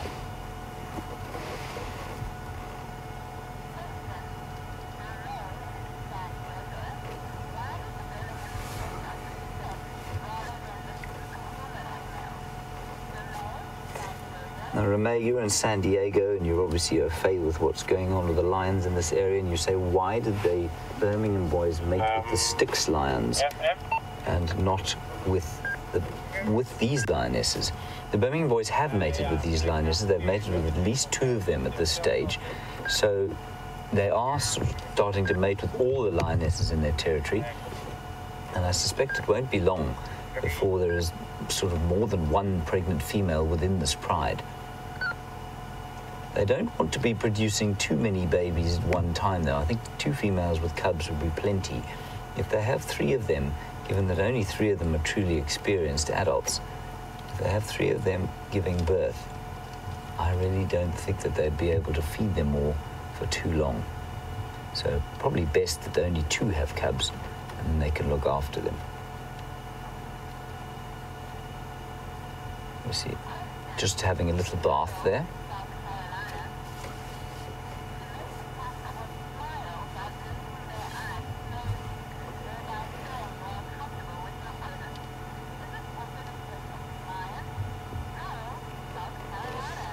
Carol, you're in South Carolina and you reckon that domestic cats are able to smile at you by blinking their eyes slowly and indicating their comfort.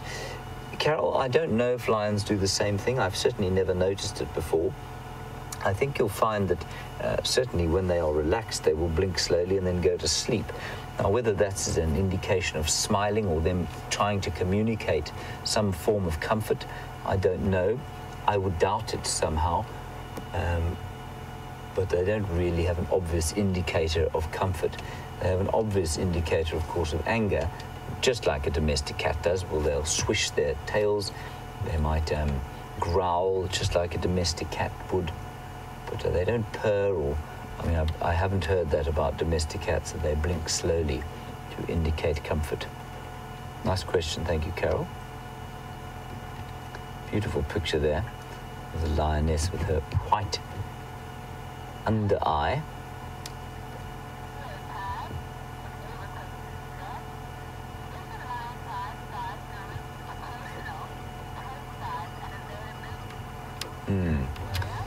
Now, leopard. This pride is 5 strong. It used to be 8 strong, then it was 7, obviously, and then 6, and now 5 with the advent of the Birmingham boys. And you want to know the pride size is a function of prey availability and prey size. To a certain extent, leopard, but not entirely. The size of the pride is not only dependent on what's available to eat, but in some areas, certainly like in the Kalahari, for example, where prey is far less abundant, the prides will be slightly smaller, and then you will find larger prides, well, prides in the Kruger, some areas up to 24 strong, sometimes up to 30 strong. They don't last very long like that because they're difficult to feed, and when in areas where they eat buffalo largely or giraffe, then the prides can get quite big. So there are other factors involved. It's not necessary for lion prides to be together to be successful, and the optimum size around Kruger seems to be around this size: 5 related females and their offspring. There's the youngster there, you can see, with pink nose. Just got a slightly younger face as well, less battle-hardened.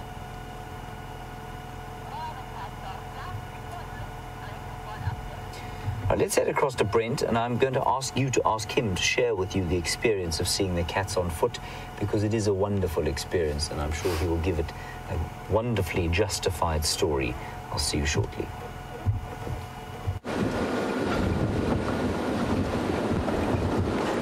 So, yay, Inkahumas! Good team effort there to get a vehicle into the Inkahumas. And Jamie and I were actually on foot, probably about 20 meters away from them, when they stood up and they looked at us. They didn't seem too perturbed because they lay down again quite shortly, and we skedaddled back to the vehicle.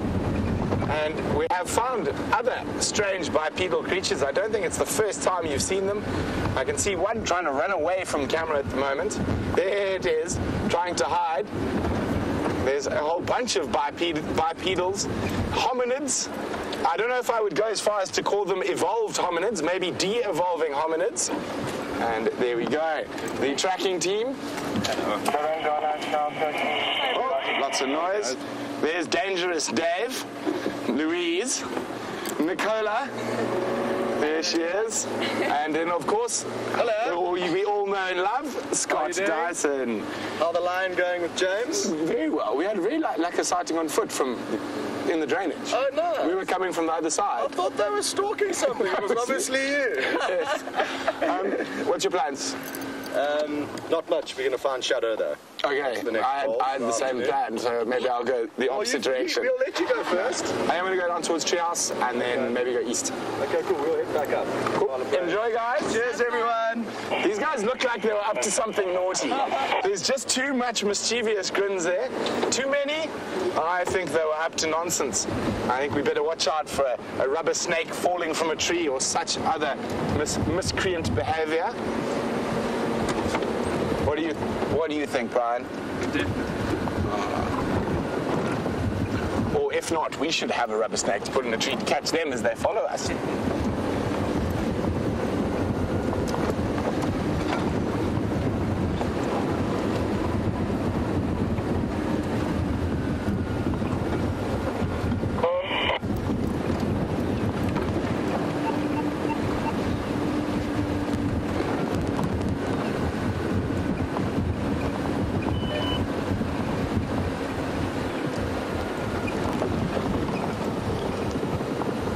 Welcome on a safari, Darlene in New Hampshire.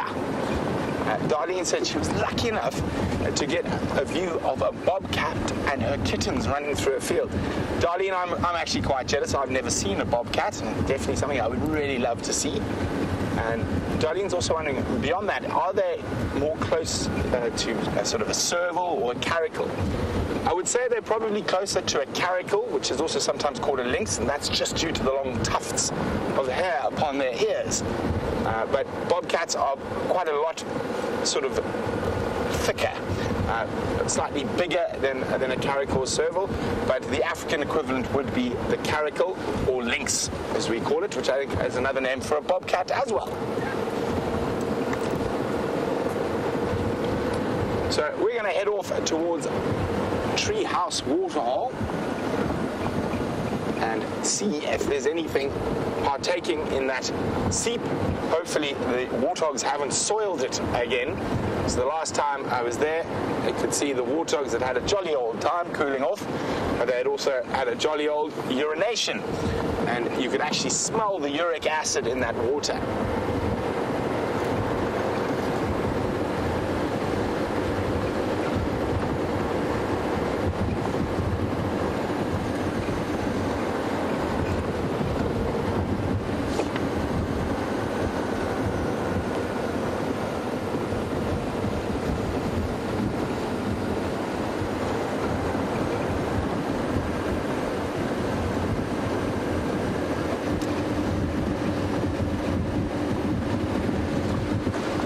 Steph, who's a Jamie's friend from Switzerland, would like to know about orchids. She said she's read there's 64 different types of orchids that occur in the low veld, but she's only ever heard of the leopard orchid. Well, Steph, the majority of those 64 will be grass orchids, and with all the grass we have at the moment, there's going to be almost zero around. But I think the only true epiphyte or tree orchid in this area is the leopard orchid. A lot of that 64 species of orchids will occur on grasses. I might be incorrect. I think there may be one or two orchid species that are endemic to certain types of forest, especially if you head a little bit further north of here to Monchaji's kingdom, to the kingdom of the Rain Queen, in the forests around Toyando, Zenin, Lake Fundunduzi, and those forests there that are sort of on the cusp between the low veld and the middle veld. But I might be wrong, but the only orchid I know of that grows in a tree sort of in the greater Kruger is the leopard orchid. The only other orchids I know of are on grass species. But as I said, I could be wrong, but I don't think so.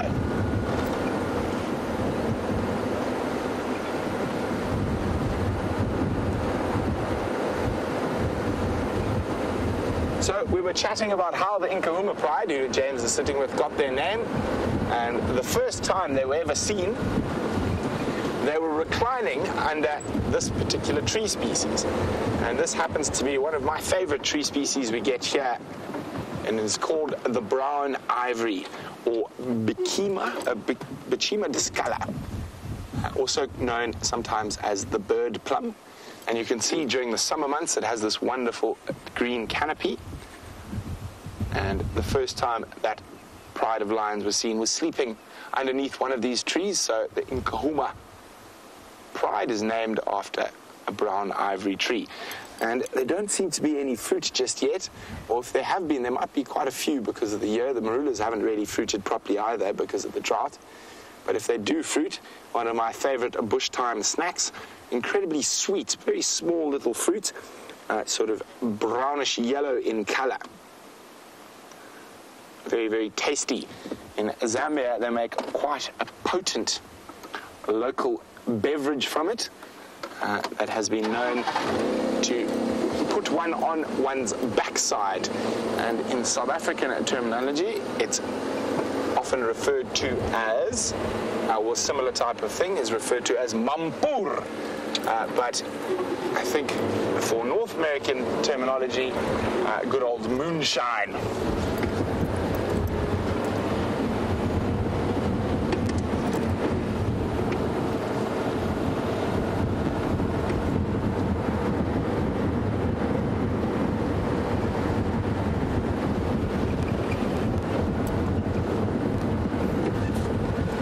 Isabella, who's 4 years old, and Isabella is a curious and inquiring mind, and Isabella would like to know, do giraffe knock trees over like elephants?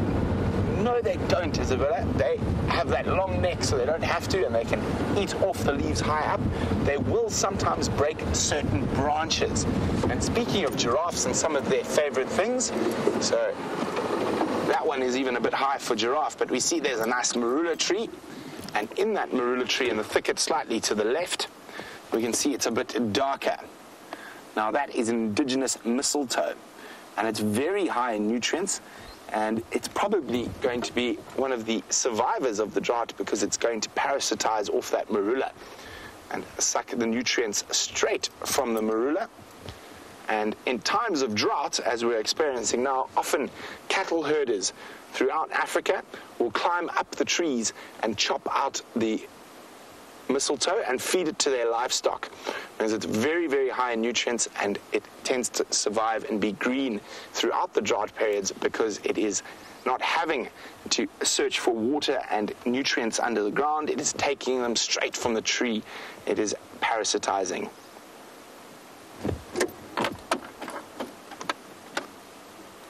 Now, mistletoe has another few uses as well.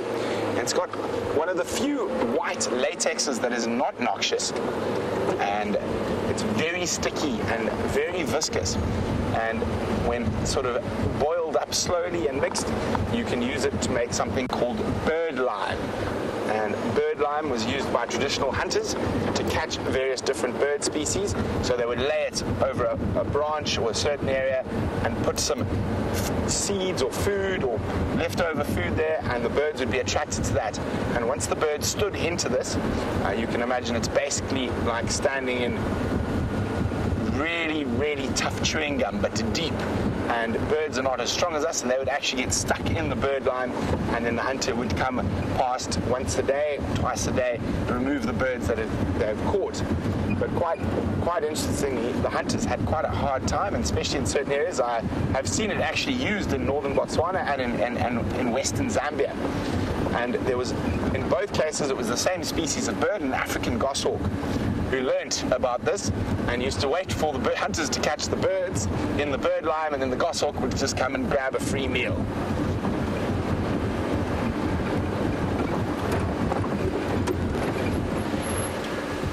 So now that we've had a cheetah around, I've been checking all the tops of termite mounds very carefully. Cheetah like to defecate up high. It's a very diagnostic sign of cheetah dung. In the Kruger, they like to do it on top of all the road signs. We're just double checking no cheetah dung atop that particular termite mound, but we will be keeping a lookout. We haven't found any tracks of that cheetah leaving, so it is possible it's still at Juma. He is a little bit nervous, but hopefully if we do find him again, we'll be able to have a nice sighting.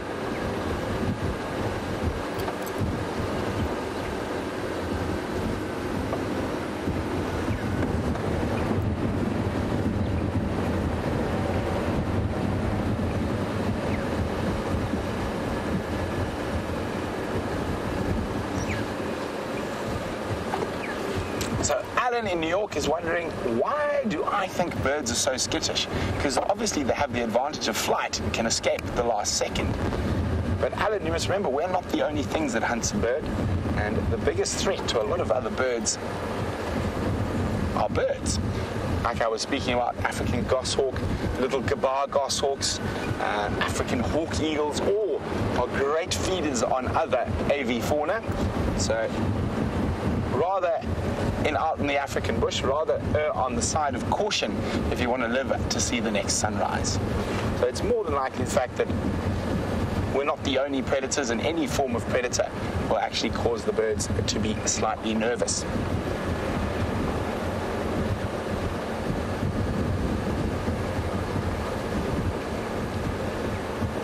So we're going to start heading towards the treehouse waterhole. While we do that, let's go back to Commander Bond, who's with some kitty cats. Now, I'm sure Brent gave you a wonderful impression of what it's like to see lions on foot, any cat on foot, of course, and no one better to tell you about that, of course, than the inimitable Brent Leo Smith.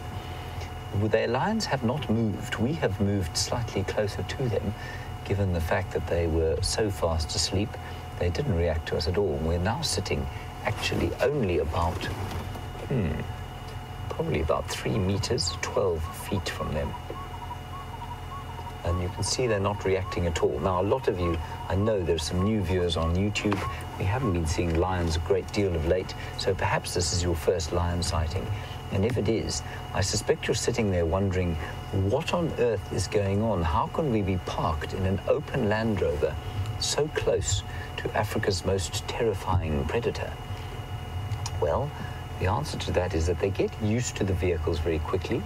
They don't see us as human beings on the back of the car for some reason. I'm not sure how they perceive us, but you could certainly see when they were standing up there earlier, it was because they saw Brent and they perceived him very differently from me sitting on the vehicle. We were much closer to them and they didn't even react to us. So I think they see the vehicle, although no doubt they can see our faces, they definitely see the vehicle in a different way to the bipedal human, which of course is the apex predator out here. And they get used to the vehicles and they pay us absolutely no heed whatsoever. So we can park this close to them, get wonderful close-ups of their heads, see the flies. They'll twitch their eyes and twitch their whiskers and twitch their ears to get rid of the irritating parasites that afflict them during the course of a hot summer's day.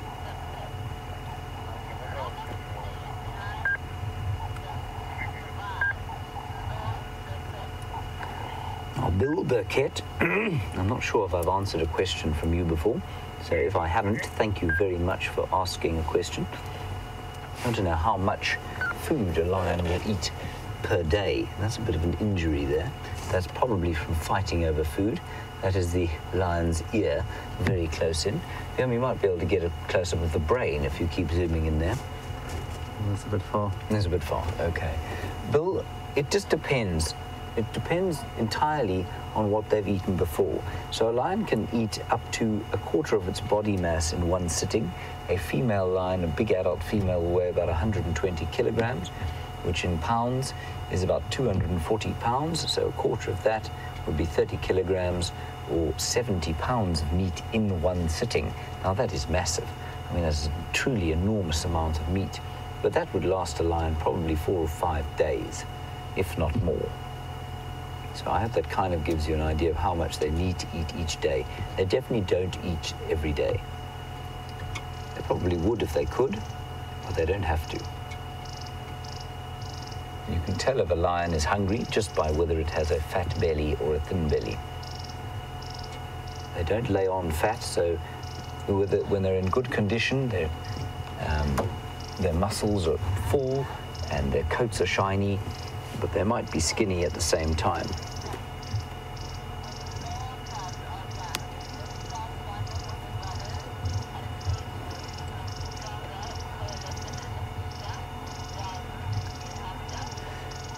Now, all the way from New Hampshire, Darlene, we were chatting about male lions earlier on, and you want to know whether the male lions born to a litter of cubs, or indeed maybe their cousins born to 2 litters of cubs at the same time, do I think that they start to bond early on, so that when they form a coalition, a male coalition, later on when they leave the pride, it is stronger?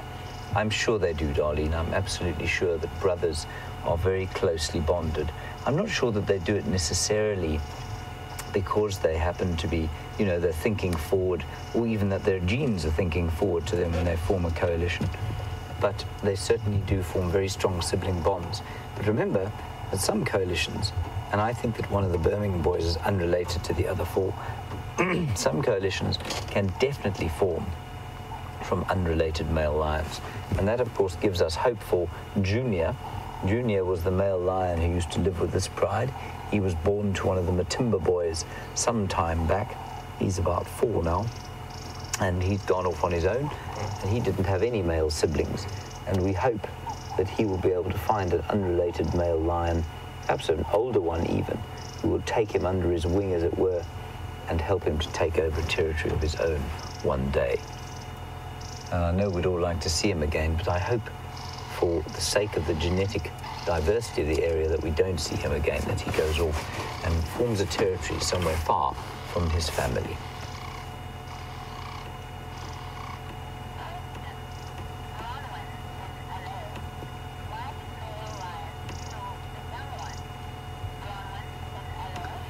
Now, of course, one of the most conflicted stories that we know about lions, especially as people think about them as such noble creatures. We watched The Lion King, all of us. We've seen noble Mufasa standing on his pride rock looking after his family, and then suddenly we're told that lions kill their youngsters. And Bronwyn, you want to know why it is that male lions kill cubs. They don't kill all cubs. They don't kill their own cubs. Well, they do sometimes, but very seldom.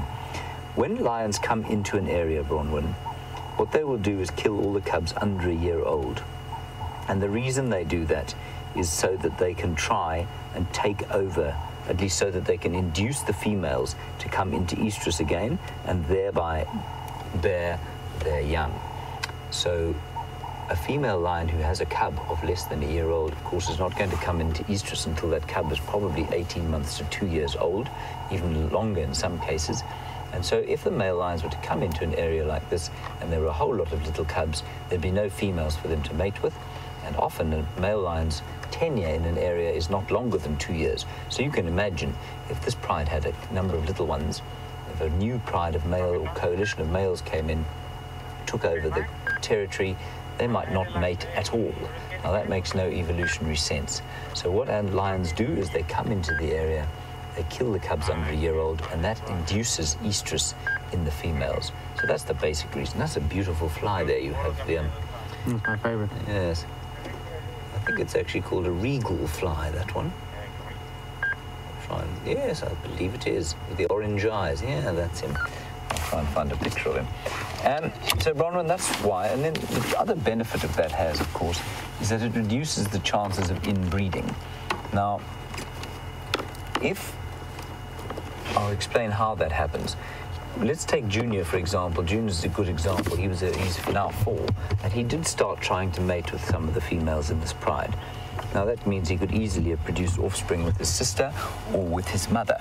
And a new pride of a coalition of males coming in to the area around about the time when the males of the pride attain sexual maturity, so around sort of 3 years old, they will then kill those cubs born of incest or born of inbreeding. Now, cats can deal with inbreeding for about 6 generations, apparently, but obviously the more genetic diversity they have in the population, the better it is for the population. So that's one of the sort of beneficial offshoots of the fact that male lions kill cubs when they come into an area. I'm going to try and find this fly for you. Don't make me embarrassed by... here we go, I found him straight away. There we go. There he is, he's number 4 there. The copper-tailed blowfly, as far as I can work out. I'm just going to have a look at a few others, because a few of them have got those orange eyes, but I think the copper-tailed blowfly is a pretty good one. As they feed on corpses, well, lions can seem like corpses, and they also create nasty infections on some domestic stock. So I think that's what that is, but I'll try and just keep looking around.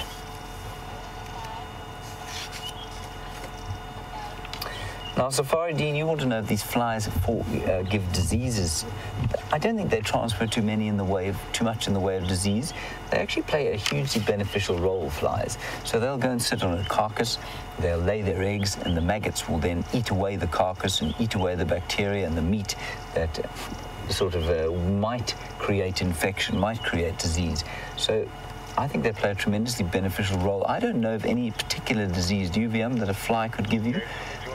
They sometimes do lay their eggs. I mean, various species of fly will lay their eggs inside the skin of a human being, and then the maggot hatches under your skin, which of course is a very distasteful thing to happen. But I don't know of any flies that give diseases that are actually life-threatening at all. It's quite interesting. Mosquitoes, absolutely. They are a kind of fly, remember? A mosquito is a member of the Diptera, or a kind of fly. So they are definitely nasty flies.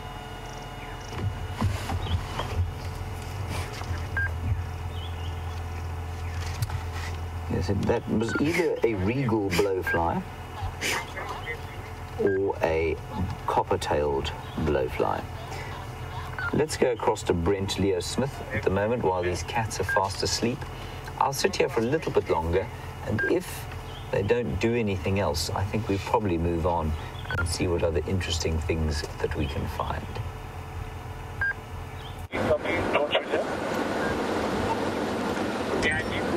So, welcome back. We have the other primate that likes to climb trees as much as James Hendry, and some impalas. There they are. Hello, trouble causers. They often look guilty, and now that is a guilty face. It's a big male.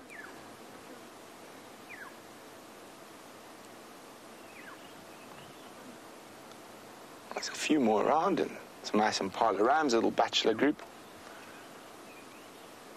And in the tree, Brian, to the left, another monkey, thinking we haven't spotted him yet. That tree, yep.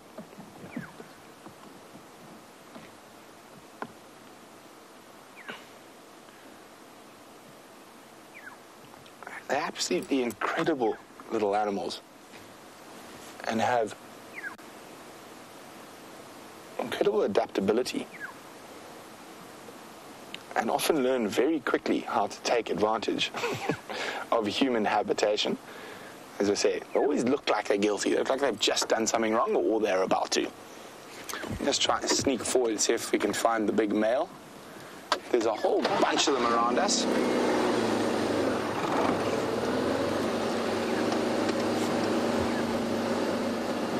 You see where that big boy went, Brian? He walked off in this direction. Ah, there he is. Sitting like the king of the castle. How's that, Brian? A little bit more? Oh.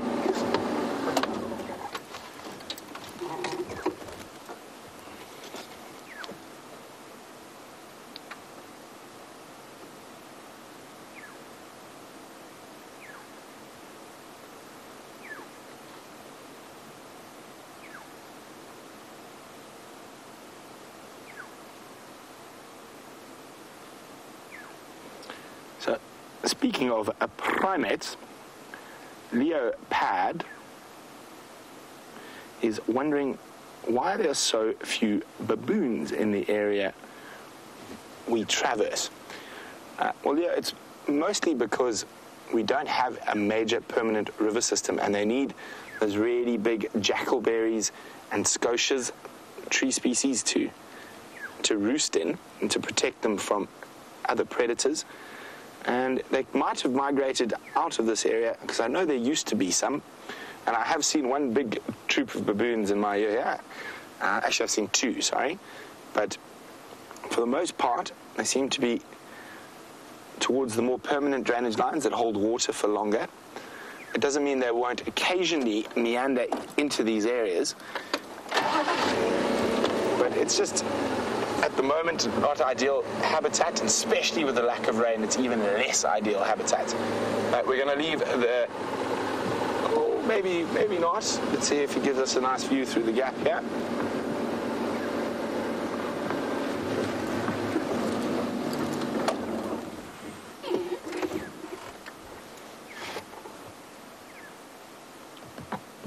So, as I was saying, they're incredibly adaptable creatures. So, a real omnivore, even though 80% of their diet is generally made up of vegetable matter, they'll happily grab insects, small rodents. They raid birds' nests for eggs and babies as well. And their greatest, probably, and quickest adaptation seems to be to human beings. Now, human beings are very messy feeders, and we leave a lot of waste. Oh, he's gotten hidden behind the bush there. And there are two animals in particular out here in the African savannah that, for as long as there's been bipedal, messy apes, have taken massive advantage of that. And the one, or sorry, actually three, to be completely honest, and we're not going to go into the rodents, who also do, so actually there's a lot more, but out of the larger species, the monkey being the smallest, baboon is another one that loves to raid the messiness of humans. Now, I wonder who can tell me what is the third that has got a very close association with humans and or bipedal apes and their messiness and the amount of waste we leave behind. If you think you know what I'm thinking and know what that animal is, pop me an email on questions@wildearth.tv or use the hashtag SafariLive on Twitter.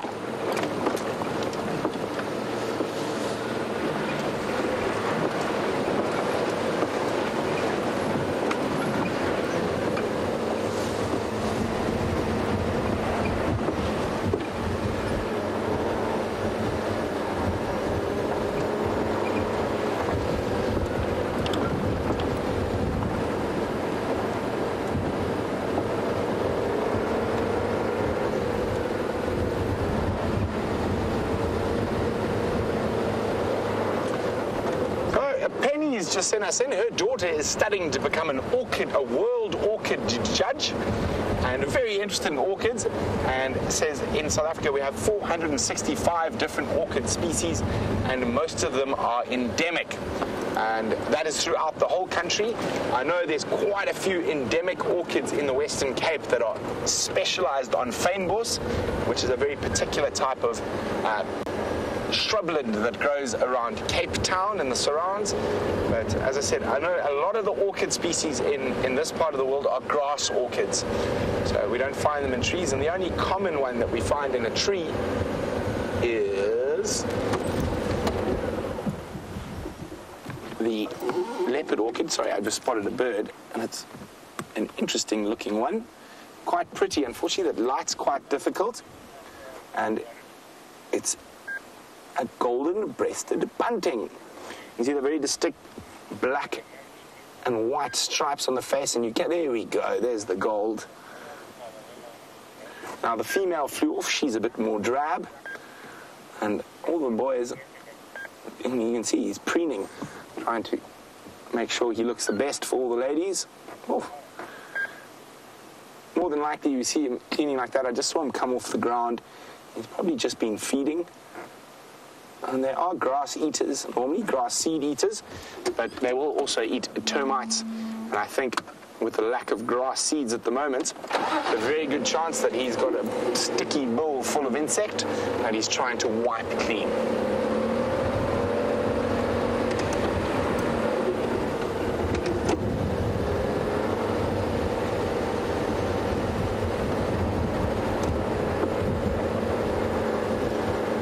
was 479, not 469 species of orchid, and 65% are endemic. For those of you wondering what endemic means, it means they only occur in South Africa. So that's an incredible amount of endemics for an area. I think from a bird front, we've got about 4 endemics, complete endemics, and those would be, well, let's see if I can remember my bird knowledge now. Drakensberg siskin, Cape siskin, orange-breasted sunbird, Cape sugarbird. I think that's all of them. I might have missed a few, but that shows you how in an area that Southern Africa has, or South Africa's probably got about 600, 700 species of birds, and there are only 4 endemics. But now out of 479, 65% of the orchid species are endemic. Thank you very much, Penny, for that. That is a nice little factoid I don't intend to forget.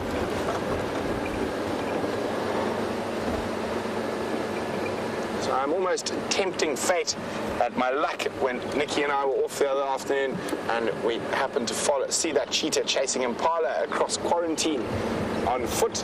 So I'm just thinking maybe a little loop around in case he's come back to possibly nice open hunting grounds for him.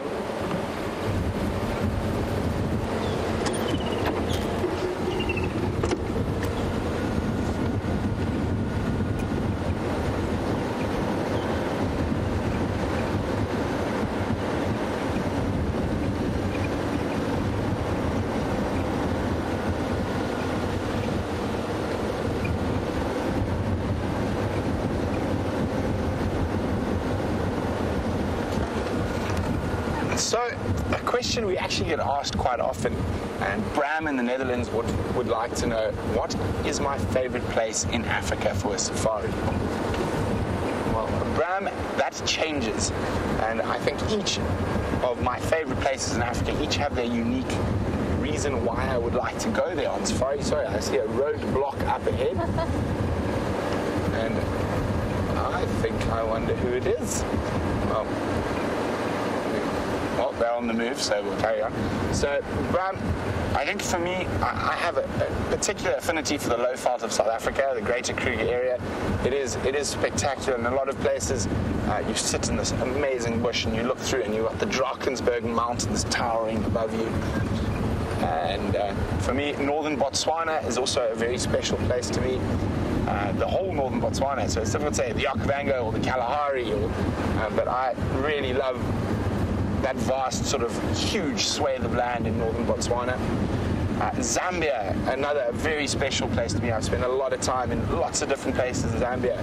The Kafue, the South Luangwa, southern Tanzania, the Serengeti, the Mara, the gorillas in Uganda, the rainforests in Gabon.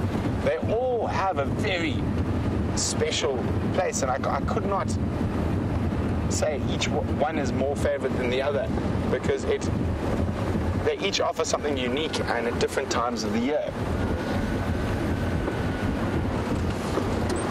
And I don't know, but if I had to sort of say right now, with this big drought going on, where would I go? And that's a very difficult question to answer. I would say we're sitting probably in one of the best places with this drought, the game viewing that's going to be happening over the next 6 months. The next place would probably be the Linyanti-Savuti Kwando system in northern Botswana.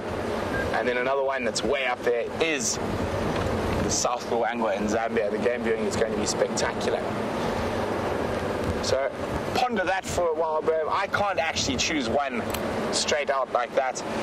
And while we continue to see what else we can find, I think we're going to go check on our naughty tracking team. I haven't heard from them in a while. And see if they've got any tracks of shadow. While we do that, let's go to James and some flat cats. Now, I have to confess, everyone, that I told you a great and dreadful untruth just before you left me last. And I said to you that I didn't believe that flies gave you any kind of bad disease. That is absolute nonsense. The common housefly, Musca domestica, for example, can give you the following delightful conditions: cholera, poliomyelitis, leprosy, typhoid, and salmonellosis. Now that sounds all rather dreadful. The common blowfly, of which I think the one we were looking at is a member of the family, can also give you anthrax. So not particularly harmless at all, really. I think you need to be careful of flies.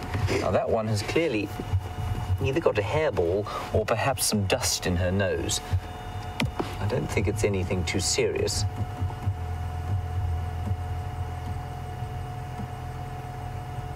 She just seems to be trying to sneeze and failing. She needs to look at the sun. And every time, of course, a buffalo or a lion in this area goes, people start going, oh, they've got TB, they've got tuberculosis, they have. And often that is just not true. They sometimes just get dust in their noses. And of course we are in an area of bovine tuberculosis, which the lions have got in many areas, and for a long time we thought that they were going to sort of take out all the lions of the area, but that doesn't seem to have been the case. And while it might knock off 1 or 2 years in some of the lions, they seem to have coped very well with it. Lovely picture there of the nose, and you can see how it's changing from that pink to very brown, to very grey and black. And by the time she's 6, it will be completely black. Now, Sandra,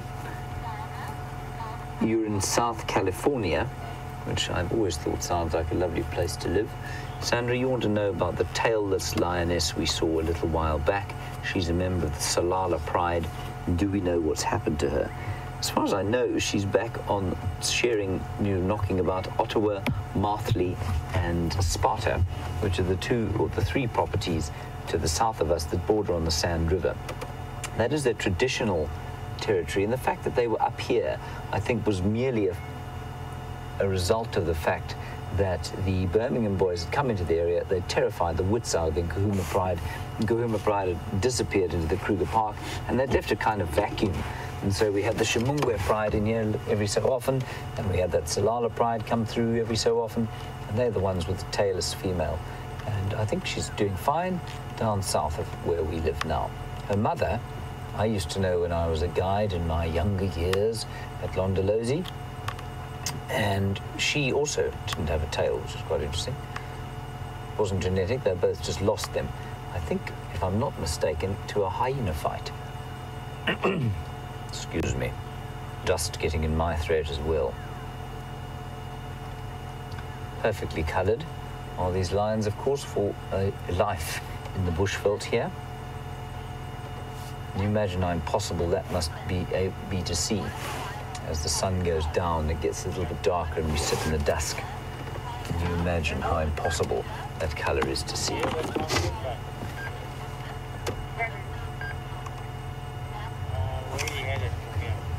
So I don't think we're going to spend too much longer here. We've got only about 50 minutes left of the drive to go. I'm going to suggest what we do is we go off and just do a little circle around perhaps the Gallagher waterhole. There was some buffalo there. Let's go and have a look there. Maybe the Juma Dam Cam. We'll go and have a look around there and then maybe pop back here. I don't think that they're going to move before it cools down substantially, and by the time it cools down substantially, I think it's going to be dark. So let's just try. We'll go off to the waterhole here, have a look, and then we'll come back and see what we can find. These lions are doing, of course, what lions do best, which is, Viam? Lying. Lying, very good, and sleeping. So if nobody objects too strongly, we'll do that. And if you've got any more questions about lions, please feel free to ask them. We'll just do a loop around here. Of course, unfortunately, if they do move anywhere other than, like I say, directly in the direction we're going now, we obviously won't be able to follow them, because if you look around us, we're surrounded by extremely thick bush. All right there, Viam? Not going to run anything over? Oh dear, I knew there was a problem. I couldn't hear Kirsten because I unplugged again. Where is my pluggy thing? I've lost it entirely. How is that even possible? There we go. Right, Kirsten, you may go forth if you wish to speak with me.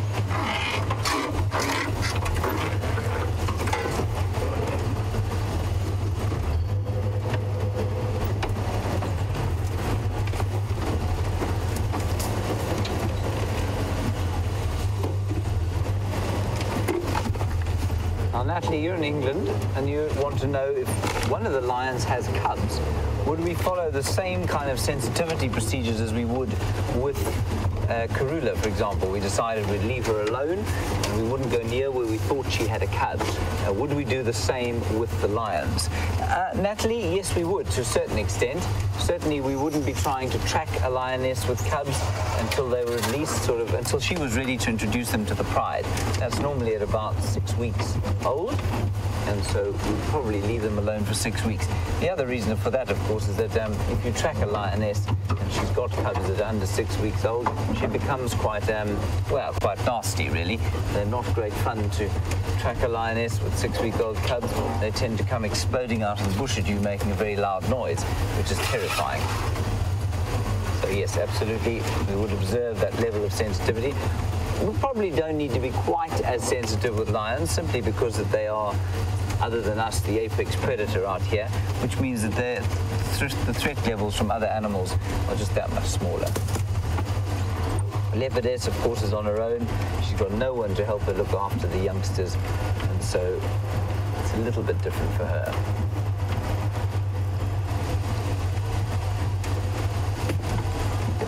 Just going to run over here.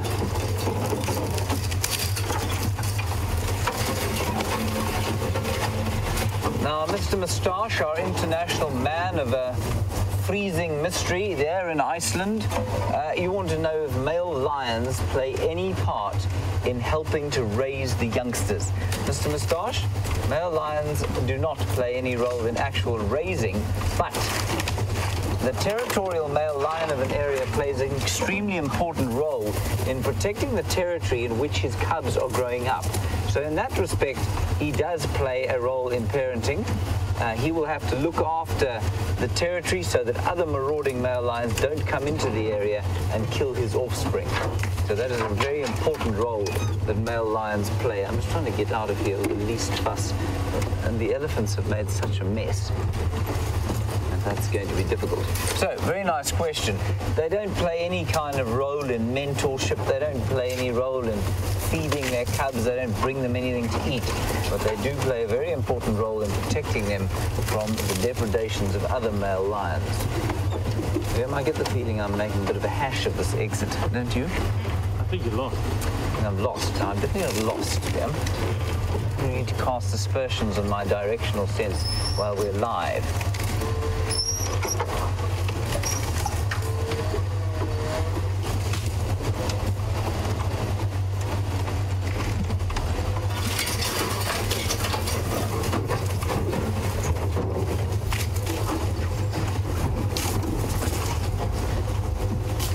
Now, Angie, you are in Wisconsin, and I love a question like this. You want to know if I've ever come across a lion or a leopard that's been born deaf or blind, and what has happened to that lion or leopard, and what would happen if one was born deaf or blind.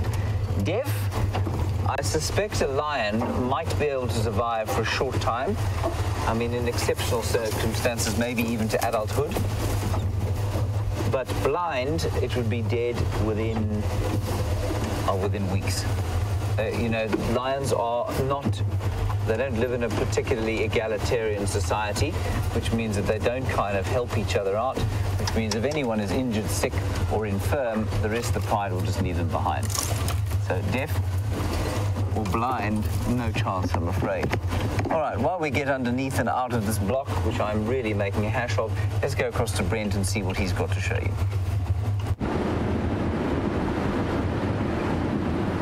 So unfortunately, no tracks of that cheetah, no tracks of that leopard, no sign of the naughty tracking team. But fortunately, no booby traps on the route we were taking. So the last time the queen of Juma Karula was seen was quite close to this northern boundary.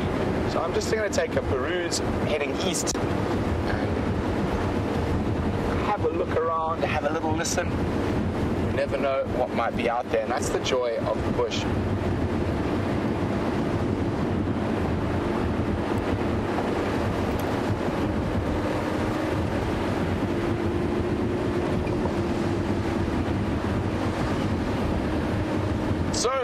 asked you about what animal has a really long-standing relationship in terms of raiding people outside of the vervet monkey and the chacma baboon.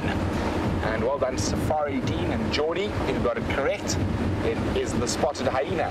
Other animals will do it, such as honey badgers, but in terms of sort of fossil evidence of it carrying on, and even depictions, cave paintings, and hyena is the one that has probably been feeding off bipedal humans for as long, or bipedal apes, for as long as there's been tool-using bipedal apes. And not only feeding off our leftovers, but feeding off us in certain cultures, and up until colonization, the elderly and infirm of a lot of the nomadic tribes were left with a gourd of water and a little bit of food, and literally left for the hyenas. The true undertakers of the bush. Now those kudu are running tails up. Let's just listen for a second, and they're not stopping, and I don't think that's from us.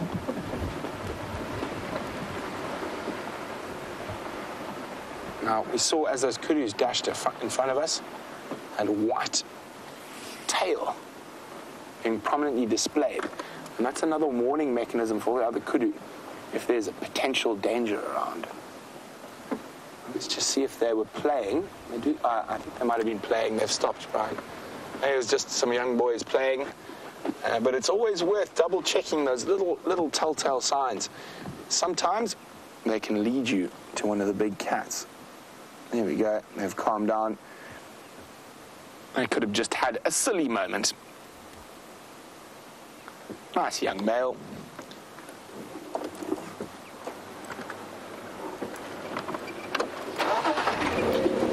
Hold on. Sorry guys, that just looked like a leopard crossing the road in front of me. Quite far, could have also been a small hyena. It was quite far down the road, sorry about this, but it was crossing across our northern traverse boundary, and I just caught a glimpse of it going across.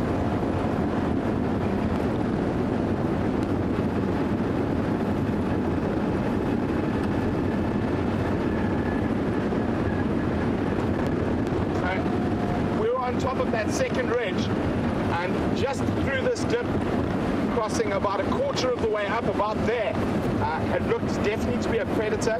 It could have been a smallish hyena, or it could have been a male leopard, just judging from the size.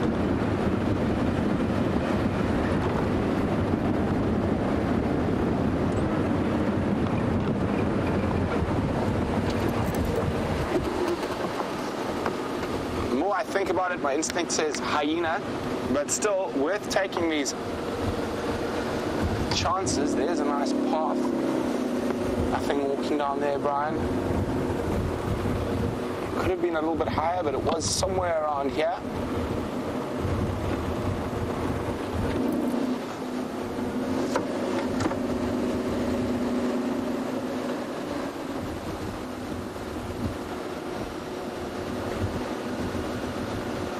We're quite far away. That's why I sped so quickly.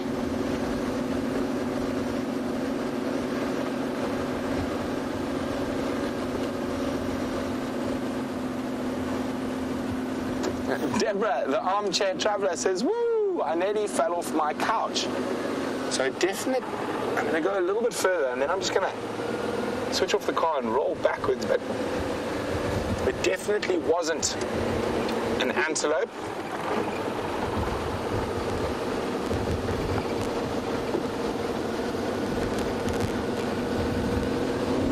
Now, quite often with a lot of these circumstances, now the more I considered it, I think it was most likely a hyena, but it was very far away. Predators definitely move with a different attitude. Attitude is probably the wrong word.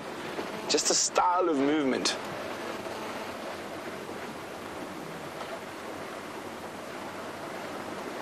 And the hyena den isn't very far from here, so it could have easily been a hyena.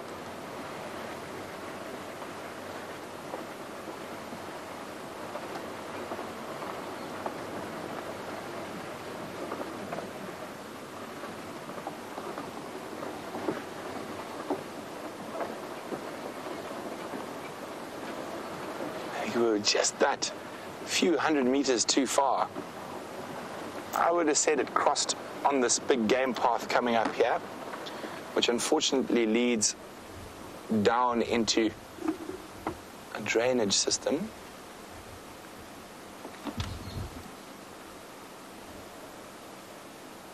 I'm listening, and I can't hear anything.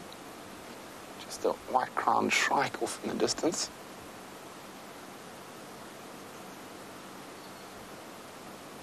Oh dear. There's the game path I was talking about.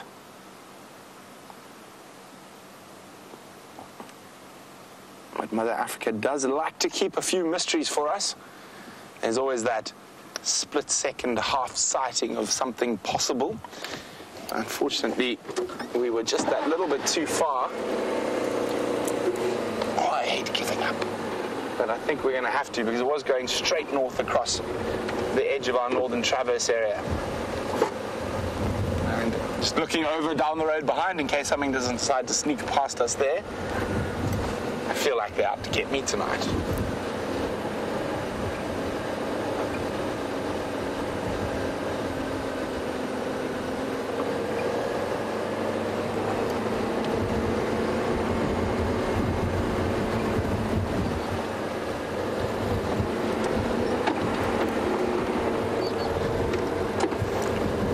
Good evening, Zoe, and welcome on the back of the vehicle. Great to have you with us.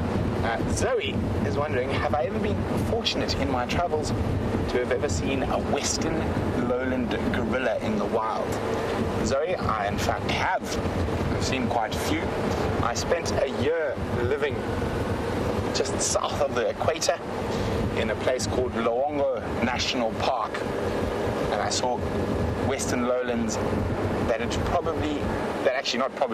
have definitely never seen a person before on numerous occasions while I was there.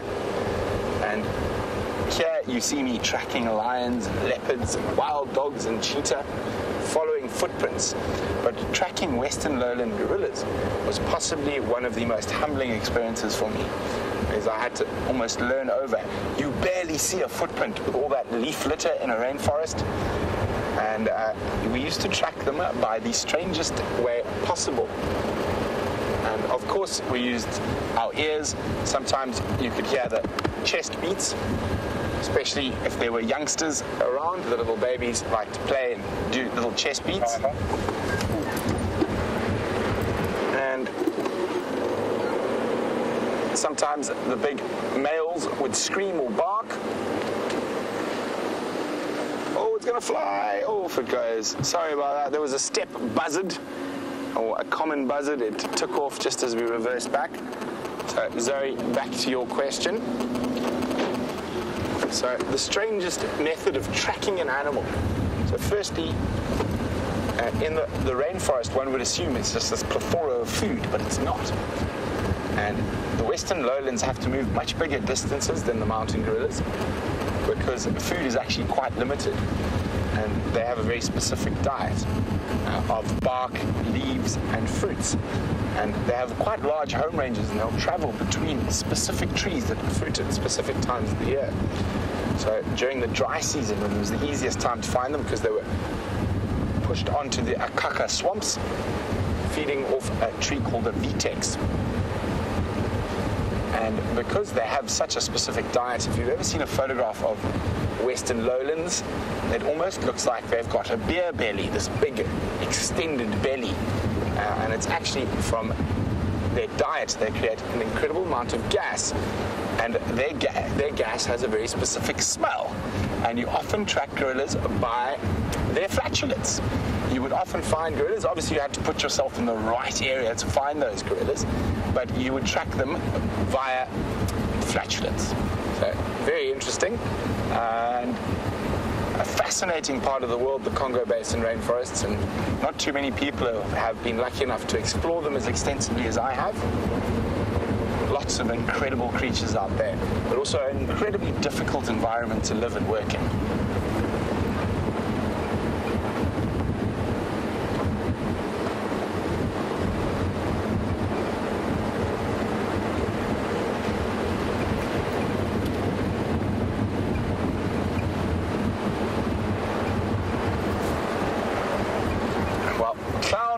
would like to know if either have taken any safari guests on a Ferrari safari like we just did, is shooting down the boundary. Now, Clown, Sharon, that's a very silly question because the answer is a very emphatic and obvious yes. Many years ago, I actually lost a guest. He didn't listen.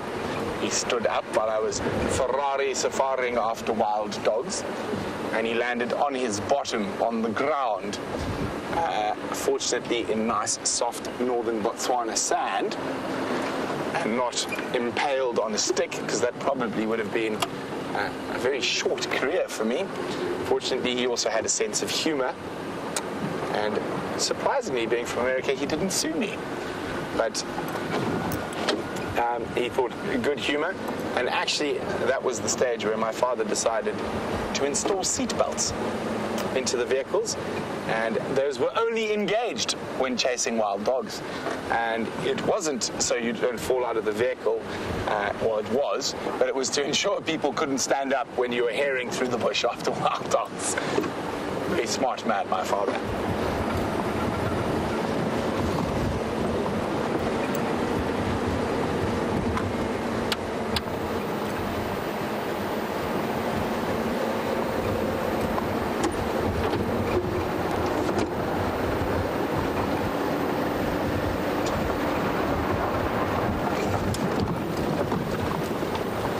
A huge Safari Live welcome to Will Stevens, who's a new viewer.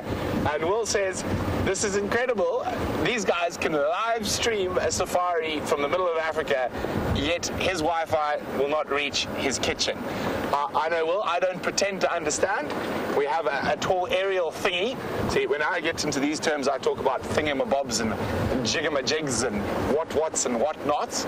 So we have a thingamabob on the back that sends a whatnot to another thingamabob on top of a hill that sends a thingamajig back to another thingamabob that looks like a satellite dish, which then thingamajigs all the way to London, which then jigamajags all the way to wherever you might be.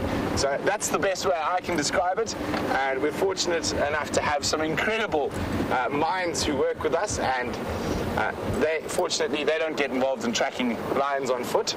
They leave that to us, and we don't get involved in worrying about thingamajigs and jiggy-majags.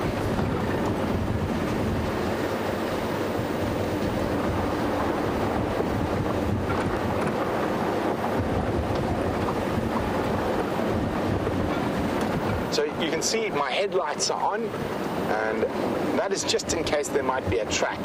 So even though I don't need to use a spotlight yet to see around me, I'm using my headlights to throw the light as the sun would. So the main way we see the tracks of the different animals is because of the shadows. So the indentation, so we need a little bit of light to shine to show a shadow so we can possibly find the tracks.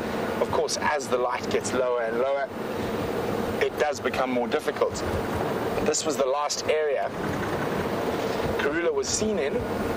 For those of you who are new, Karula is the dominant female leopard, the queen of Djuma. Although the lion tracks walked through here yesterday on the Sunset Safari, so it's unlikely she's here now, but she does like this area, so she might loop back. So while we continue to search for other creatures out here, James has moved on to the largest and sometimes most annoying of human scavengers.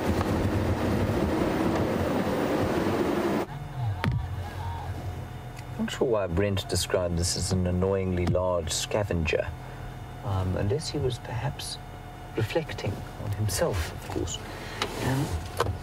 This is two beautiful little cubs.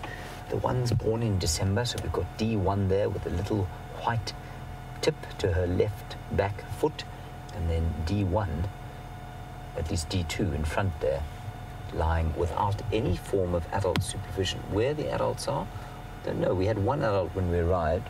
She walked off, and she walked off with November. And these ones are just lying here, and I'm sure there must be an adult or two around in the bush.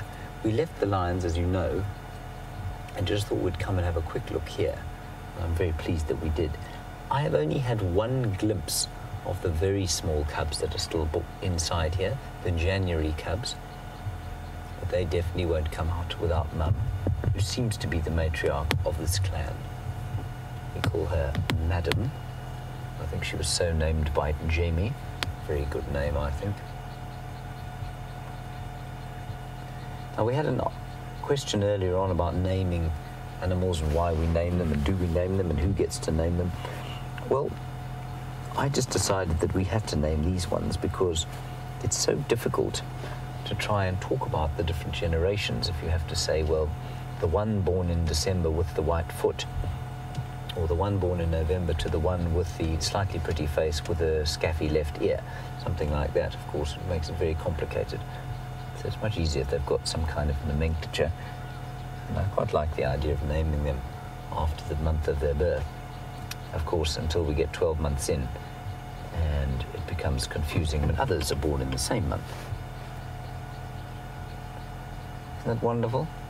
You can see the charcoal colour of the birth fur still on the belly there, slowly fading into the spots of the spotted hyena. I don't think these things are annoying in the slightest. Do you find them annoying, Vian? No. No. We did have one, of course, and I'm sure Brent has told the story, who used to steal the Gorgonzola cheese wheel in the Londolozi Boma on a regular basis. She'd walk in during the meal, see that no one was watching, leap up onto the buffet table and remove an entire wheel of Gorgonzola like that. She came to be termed Gorgie, and of course her dung could be smelled from 20 kilometres away. Brent is hailing me on the radio. She was quite annoying. Go ahead, Brent. I'll let you hear what he has to say. Are you planning He's not being rude. Brent, we've got quite nice action here, so if you want to go back there, please feel free. So Brent will go and check the lions now. I think that's a good idea. He did, after all, find them on foot, so there's no reason he shouldn't spend some time with them in the car as well.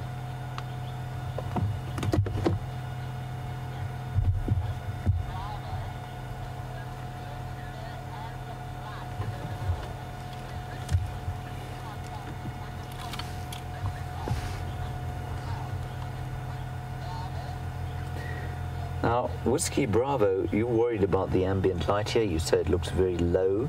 It is low, Whiskey Bravo, and you're right on both counts. It is that the season is changing slowly. We are heading very slowly towards the conclusion of the summer. I mean, in this case, I don't think we can call summer over until May, but certainly the days are getting slightly shorter as we go along. And of course, it is cloudy, so there is very little light coming out of the sky at this stage. And I mean, we're at 6:30 at the moment. It will be completely dark by 7 o'clock, and that of course is normal for this part of the world. We're at pretty shallow latitude. I don't always say this wrong, low latitude, which means we're relatively close to the equator. We're really relatively close to the tropics, which means our days and nights don't vary hugely. In the middle of summer, it'll be dark here by at least winter, it'll be dark here by 5:30.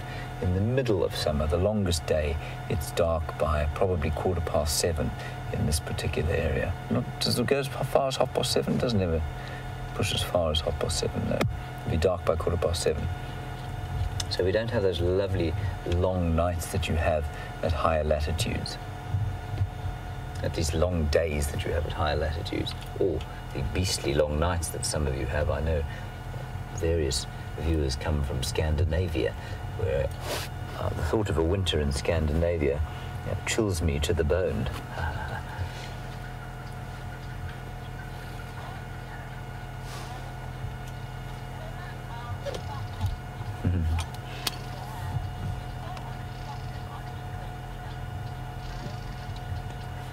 Raid Freak, a very nice question about the termite mounds and what effect they have on the ecosystem here.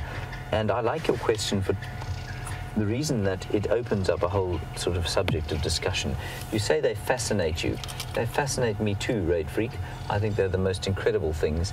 And you want to know if they have any negative effects on the environment. They don't, you know. Well, no, they've gone inside. We'll sit here a little bit longer and hope that they come out again. Raid freak, they are coming out again.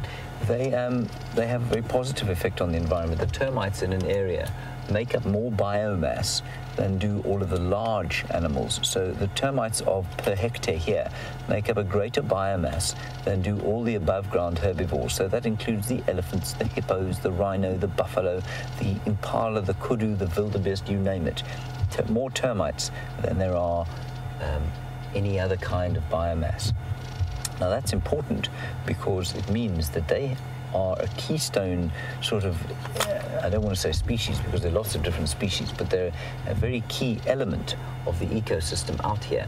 And without them, things would be profoundly different out here and they would change completely. So they have a tremendously positive effect on the environment. Now remember, I mean, to say positive or negative in this context is perhaps a little disingenuous, simply because everything out here has evolved with everything else. And so if you remove one piece of that, everything will tend to collapse or certainly change profoundly. And so everything out here that has evolved has an effect on the environment. It'll be positive for some, negative for others, and there's always a balance, constantly changing and shifting. It's called a dynamic equilibrium between the different species that are out here. The termites, though, are a massively, massively important part of the ecology here. Did you hear that knocking sound? I'm not sure what that was.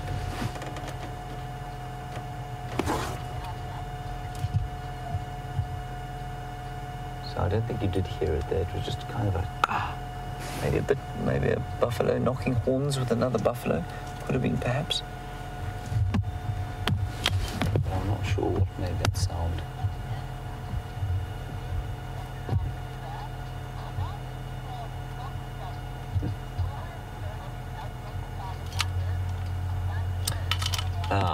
Now, Debbie, you're in Vancouver and you're worried about the fact that, well, maybe you're not worried, but you're interested in whether or not we'll be able to identify these youngsters without detailed spot identification patterns once they get older. Debbie, no, we won't, not unless we do have detailed spot patterns. But those spot patterns that you can see will be maintained. Obviously, the spots will get further apart. But much like the old legend says, a leopard doesn't change its spots, nor does a hyena. And there are a number of viewers who've kept some incredible records of the hyenas here, and they can identify all, I think it's 17 adult hyena in this clan. And I mean, I'm certainly not at that level. I haven't studied photographs of all of them, so I wouldn't be able to identify them all. But certainly you can identify them as adults. They have unique spot patterns all over their bodies, which don't change over time. Nice question there, thank you. Like I say, Brent is heading towards the lions. I think we'll remain here for the next little while.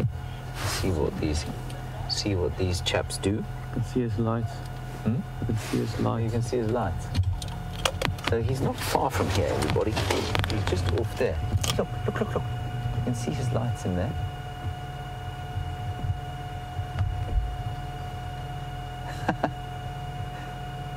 So they're not far at all from the hyena den. That's fantastic. He gave us a thumbs up.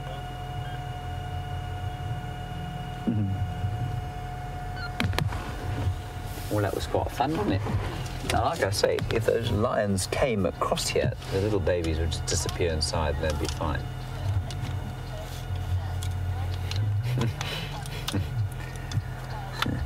Safari Dean, you say, I cannot possibly leave now. I'm officially the babysitter. I would be shirking my responsibilities. Fair enough. I take your point. We'll stay here in case those lions come up and see about what's going on here. We wouldn't want that. I'm not sure I'm a very good babysitter. I think my brother once left me with his son for a little while, but I became tremendously intimidated by the small human being.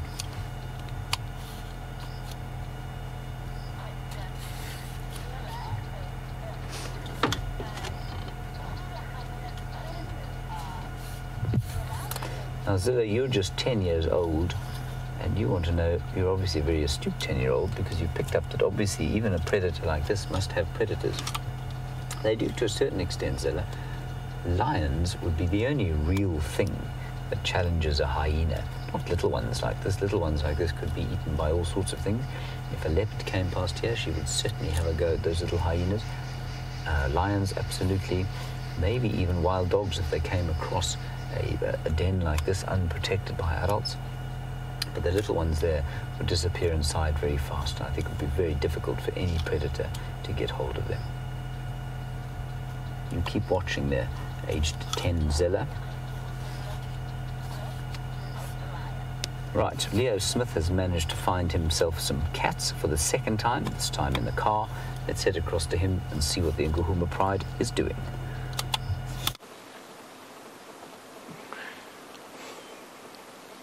So here we are with the Ngahuma Pride.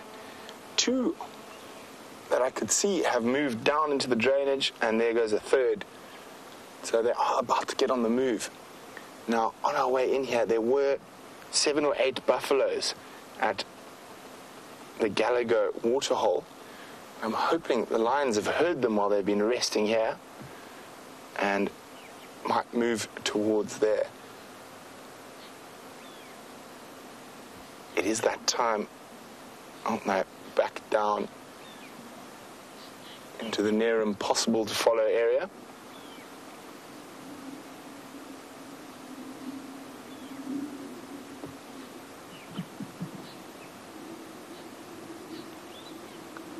Brian, just keep a lookout from above if you see them go. I'm going to use the spotlight. Oh, there we go. She's up. Or let's wait till she...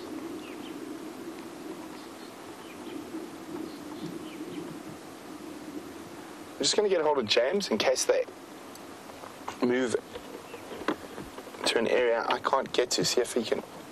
Oh, sniff, sniff. James.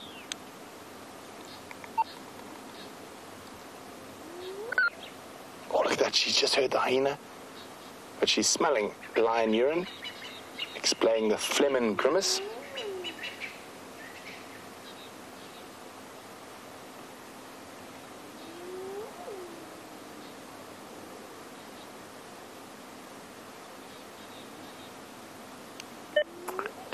James. Oh, look at the stretch. James, they've just got mobile. They've gone straight into that drainage system to the north. I've still got a visual of 1.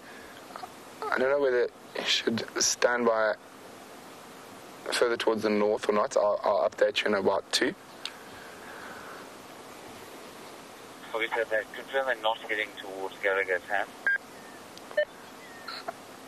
At the moment, I've only got a visual of 1. The other 4 have gone down. I think they're just lying down probably 10 meters away. I just don't have visual at the moment. Okay, copy. I'll stand by.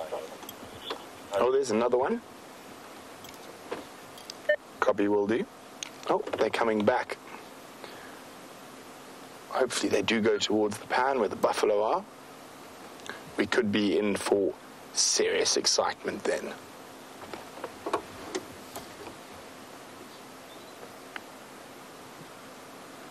Hello, girls.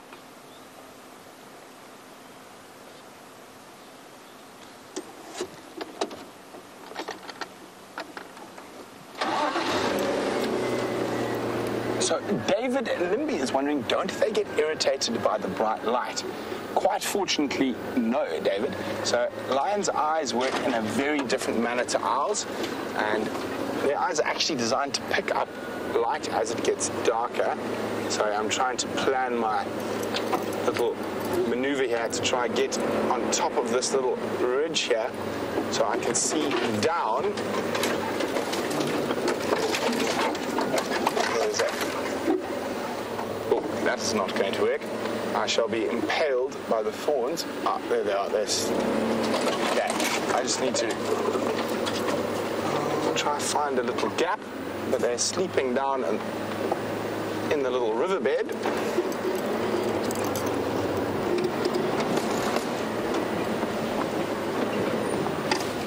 Oh, we've got danger here. There's some aardvark excavations that can sometimes lead to your car collapsing into an underground hole.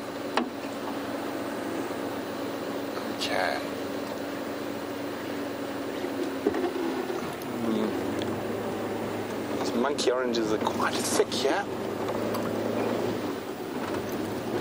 Let's see if we can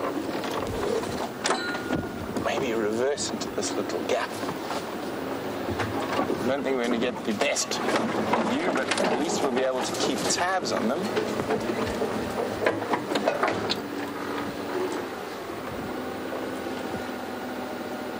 See if they haven't snuck out behind me. I haven't.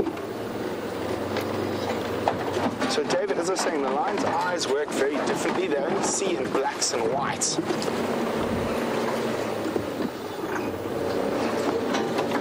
Okay, I know what to do. Which was what I should have done in the first place. So the elephants have pushed over. See if I can still see them. Ah, there we go. They are moving.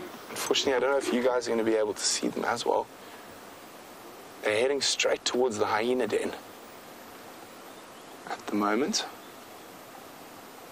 And as I've lost visual. But if you have a look, you can see how high we are here. And that is probably about a 3.5, 4 meter drop. So even with my off-road tenacity, I think it is a bit beyond what I can do. I'm trying to see if there's still one left down there. Let me just get hold of James. James.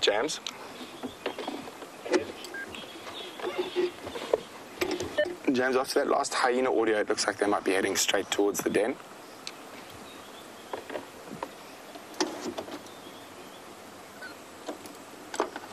I'm just going to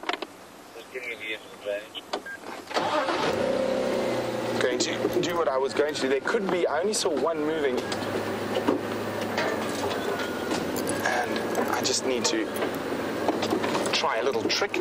So, of course, I do not want to be attached to those very sharp oak thorns of the Acacia nigrescens, also known as a knob thorn. But an elephant has broken down this branch here, so that one there. Instead of using my arm to move the branch, I'm just going to use the front bumper a little bit just to push it slightly out the way. We'll see if that worked. Maybe we can get a view from here. I think they have moved, and I just can't see where they've moved to. It looks like I've just removed that dead thorn bush. You can see the other branch here is a little bush willow, which doesn't have any thorns. So this should just give us the chance to be able to see. Just make sure we don't drive off the precipice.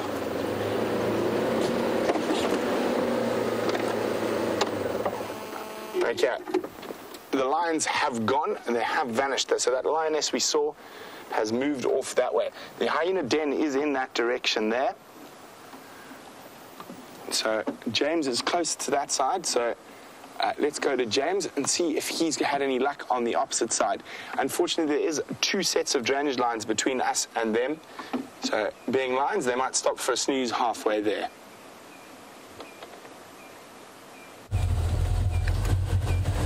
Now, we were thinking about going towards where Brent was, then the lions got mobile, and I think they've gone the wrong way, of course, because there's buffalo all over that Gallagher pan, and they haven't gone there. Now, the hyena den is just off to the right-hand side. I'm not going to put a light on the den because it is now dark, but I will wait right here. The drainage line that they went into the lions is right behind us here, and there's a big game path that comes out towards the den, and we're just going to wait here and see if something doesn't pop out. And like I say, I would happily shine on the lions, but I'm not going to shine on the hyenas, or certainly not on the cubs. So let's just wait and see what happens here. I'm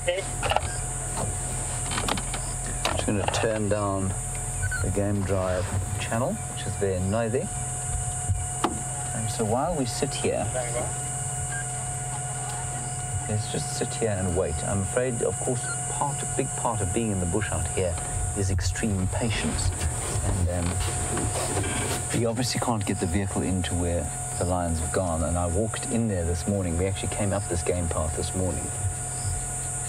So So we're just going to patiently sit by here. We'll show you that there is a bit of moon tonight.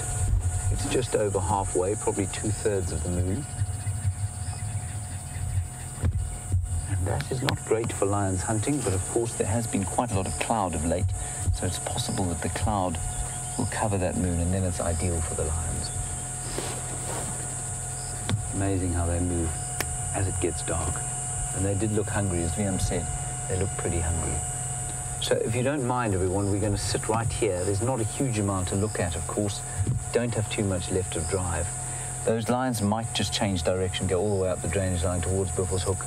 Who knows? I think it's worth sitting here just to see what happens. I'm not worried about how safe the hyena will be. I think they'll be fine.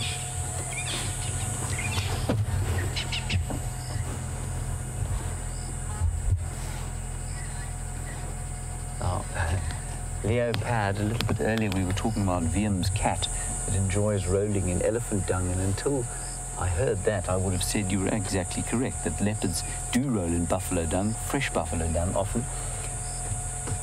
You said it's because it's before they go on the hunt. I've seen them do it when they're not hunting at all, when they're just marking territory. It might be to mask their scent. It could, I mean, I can't really think of any other reason, but I'm interested to know that Wiem's cat is prepared to, really enjoy sort of elephant dung and possibly buffalo dung as well. So maybe there's some other aspect to it. Maybe there's some kind of bacteria in it that helps clean the skin. I don't know. I've seen elephants, at least leopards, eating fresh buffalo dung. So that's it. It is an interesting one. I haven't ever seen lions do it. You asked if lions will roll in buffalo dung. I'm trying to think. I don't think I have seen them do it, actually. I think that's quite interesting. I might have, but I don't remember it. It's certainly not something that sticks in my mind. So we're just going to sit here patiently. And let me be quiet for the next 20 seconds and see if you can hear the sounds of this summer night.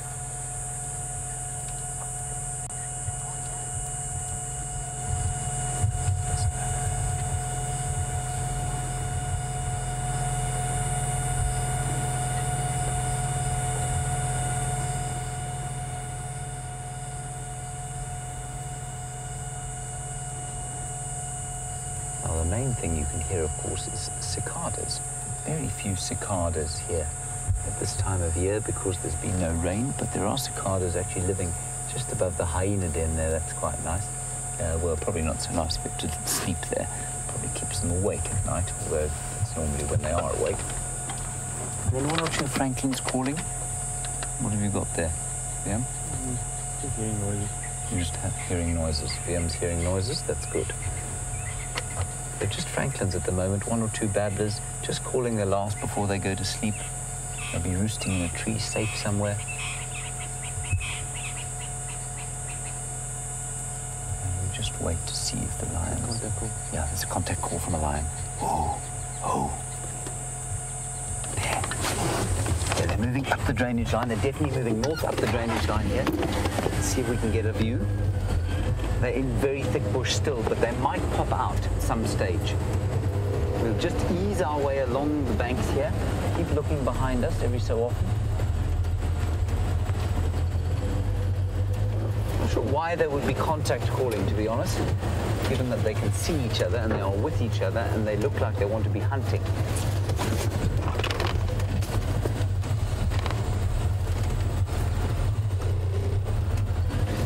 Should we stick our noses in there? Yeah. You take a look. Yeah.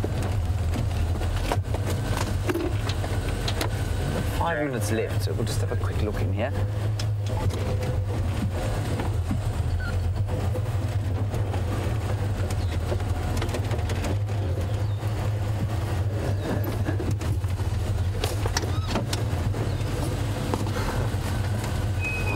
We're not going to get a car in here in the dark. Let's just turn off again, see if we hear another contact call. There. They're right here.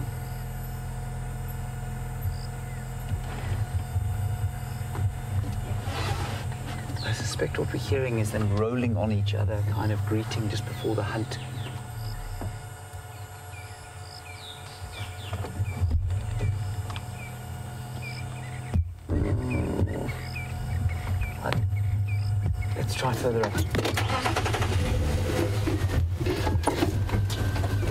car in reverse, otherwise we'll end up in the drainage line with the lions. Probably not a bad thing.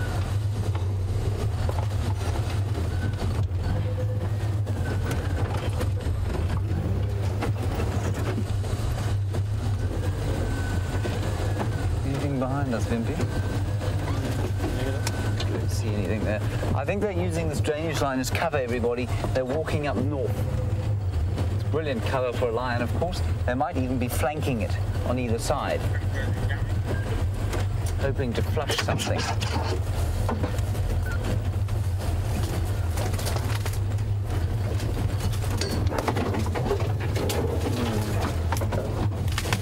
Now, of course, all this dead bush that we're driving over is because the elephants have had to eat so many trees this summer.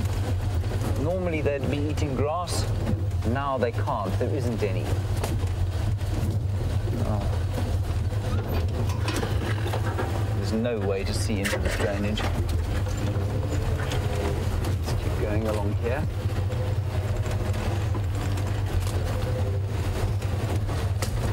Let's turn off here and have a listen.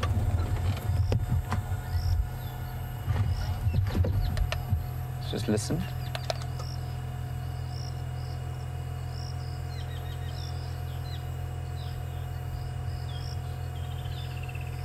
Nothing, just the woodland kingfisher and a litany bird. They're firing their night jar going.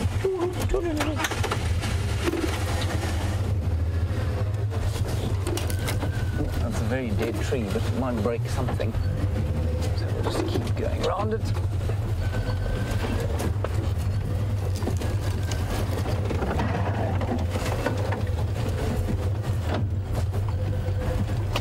No, everyone, I think these lions are not going to pop out here again.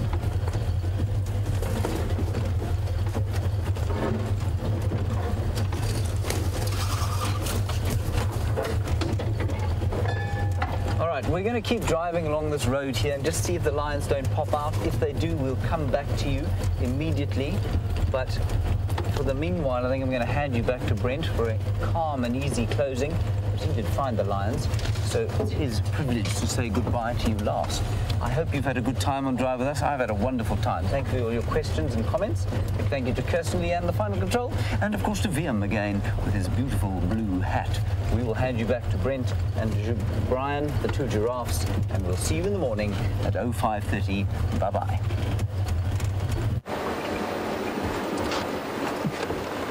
So, those lions have gone into literally probably one of the most difficult areas to follow them during the day, let alone at night.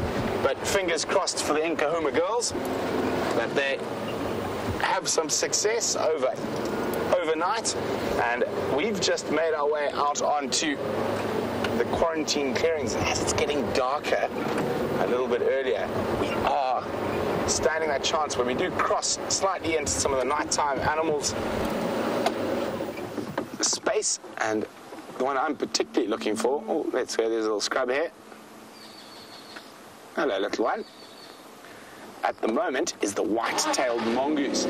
They have a den very close to the Juma Pan. And I've seen two of them go down a hole just before the beginning of the sunrise safari when it's still light. And this area will definitely be their favorite foraging ground. And they are the biggest mongoose species we get here. Quite incredible little carnivores. But very exciting to have the Nkuhumas back. But join us on the sunrise safari and hopefully we'll have them again.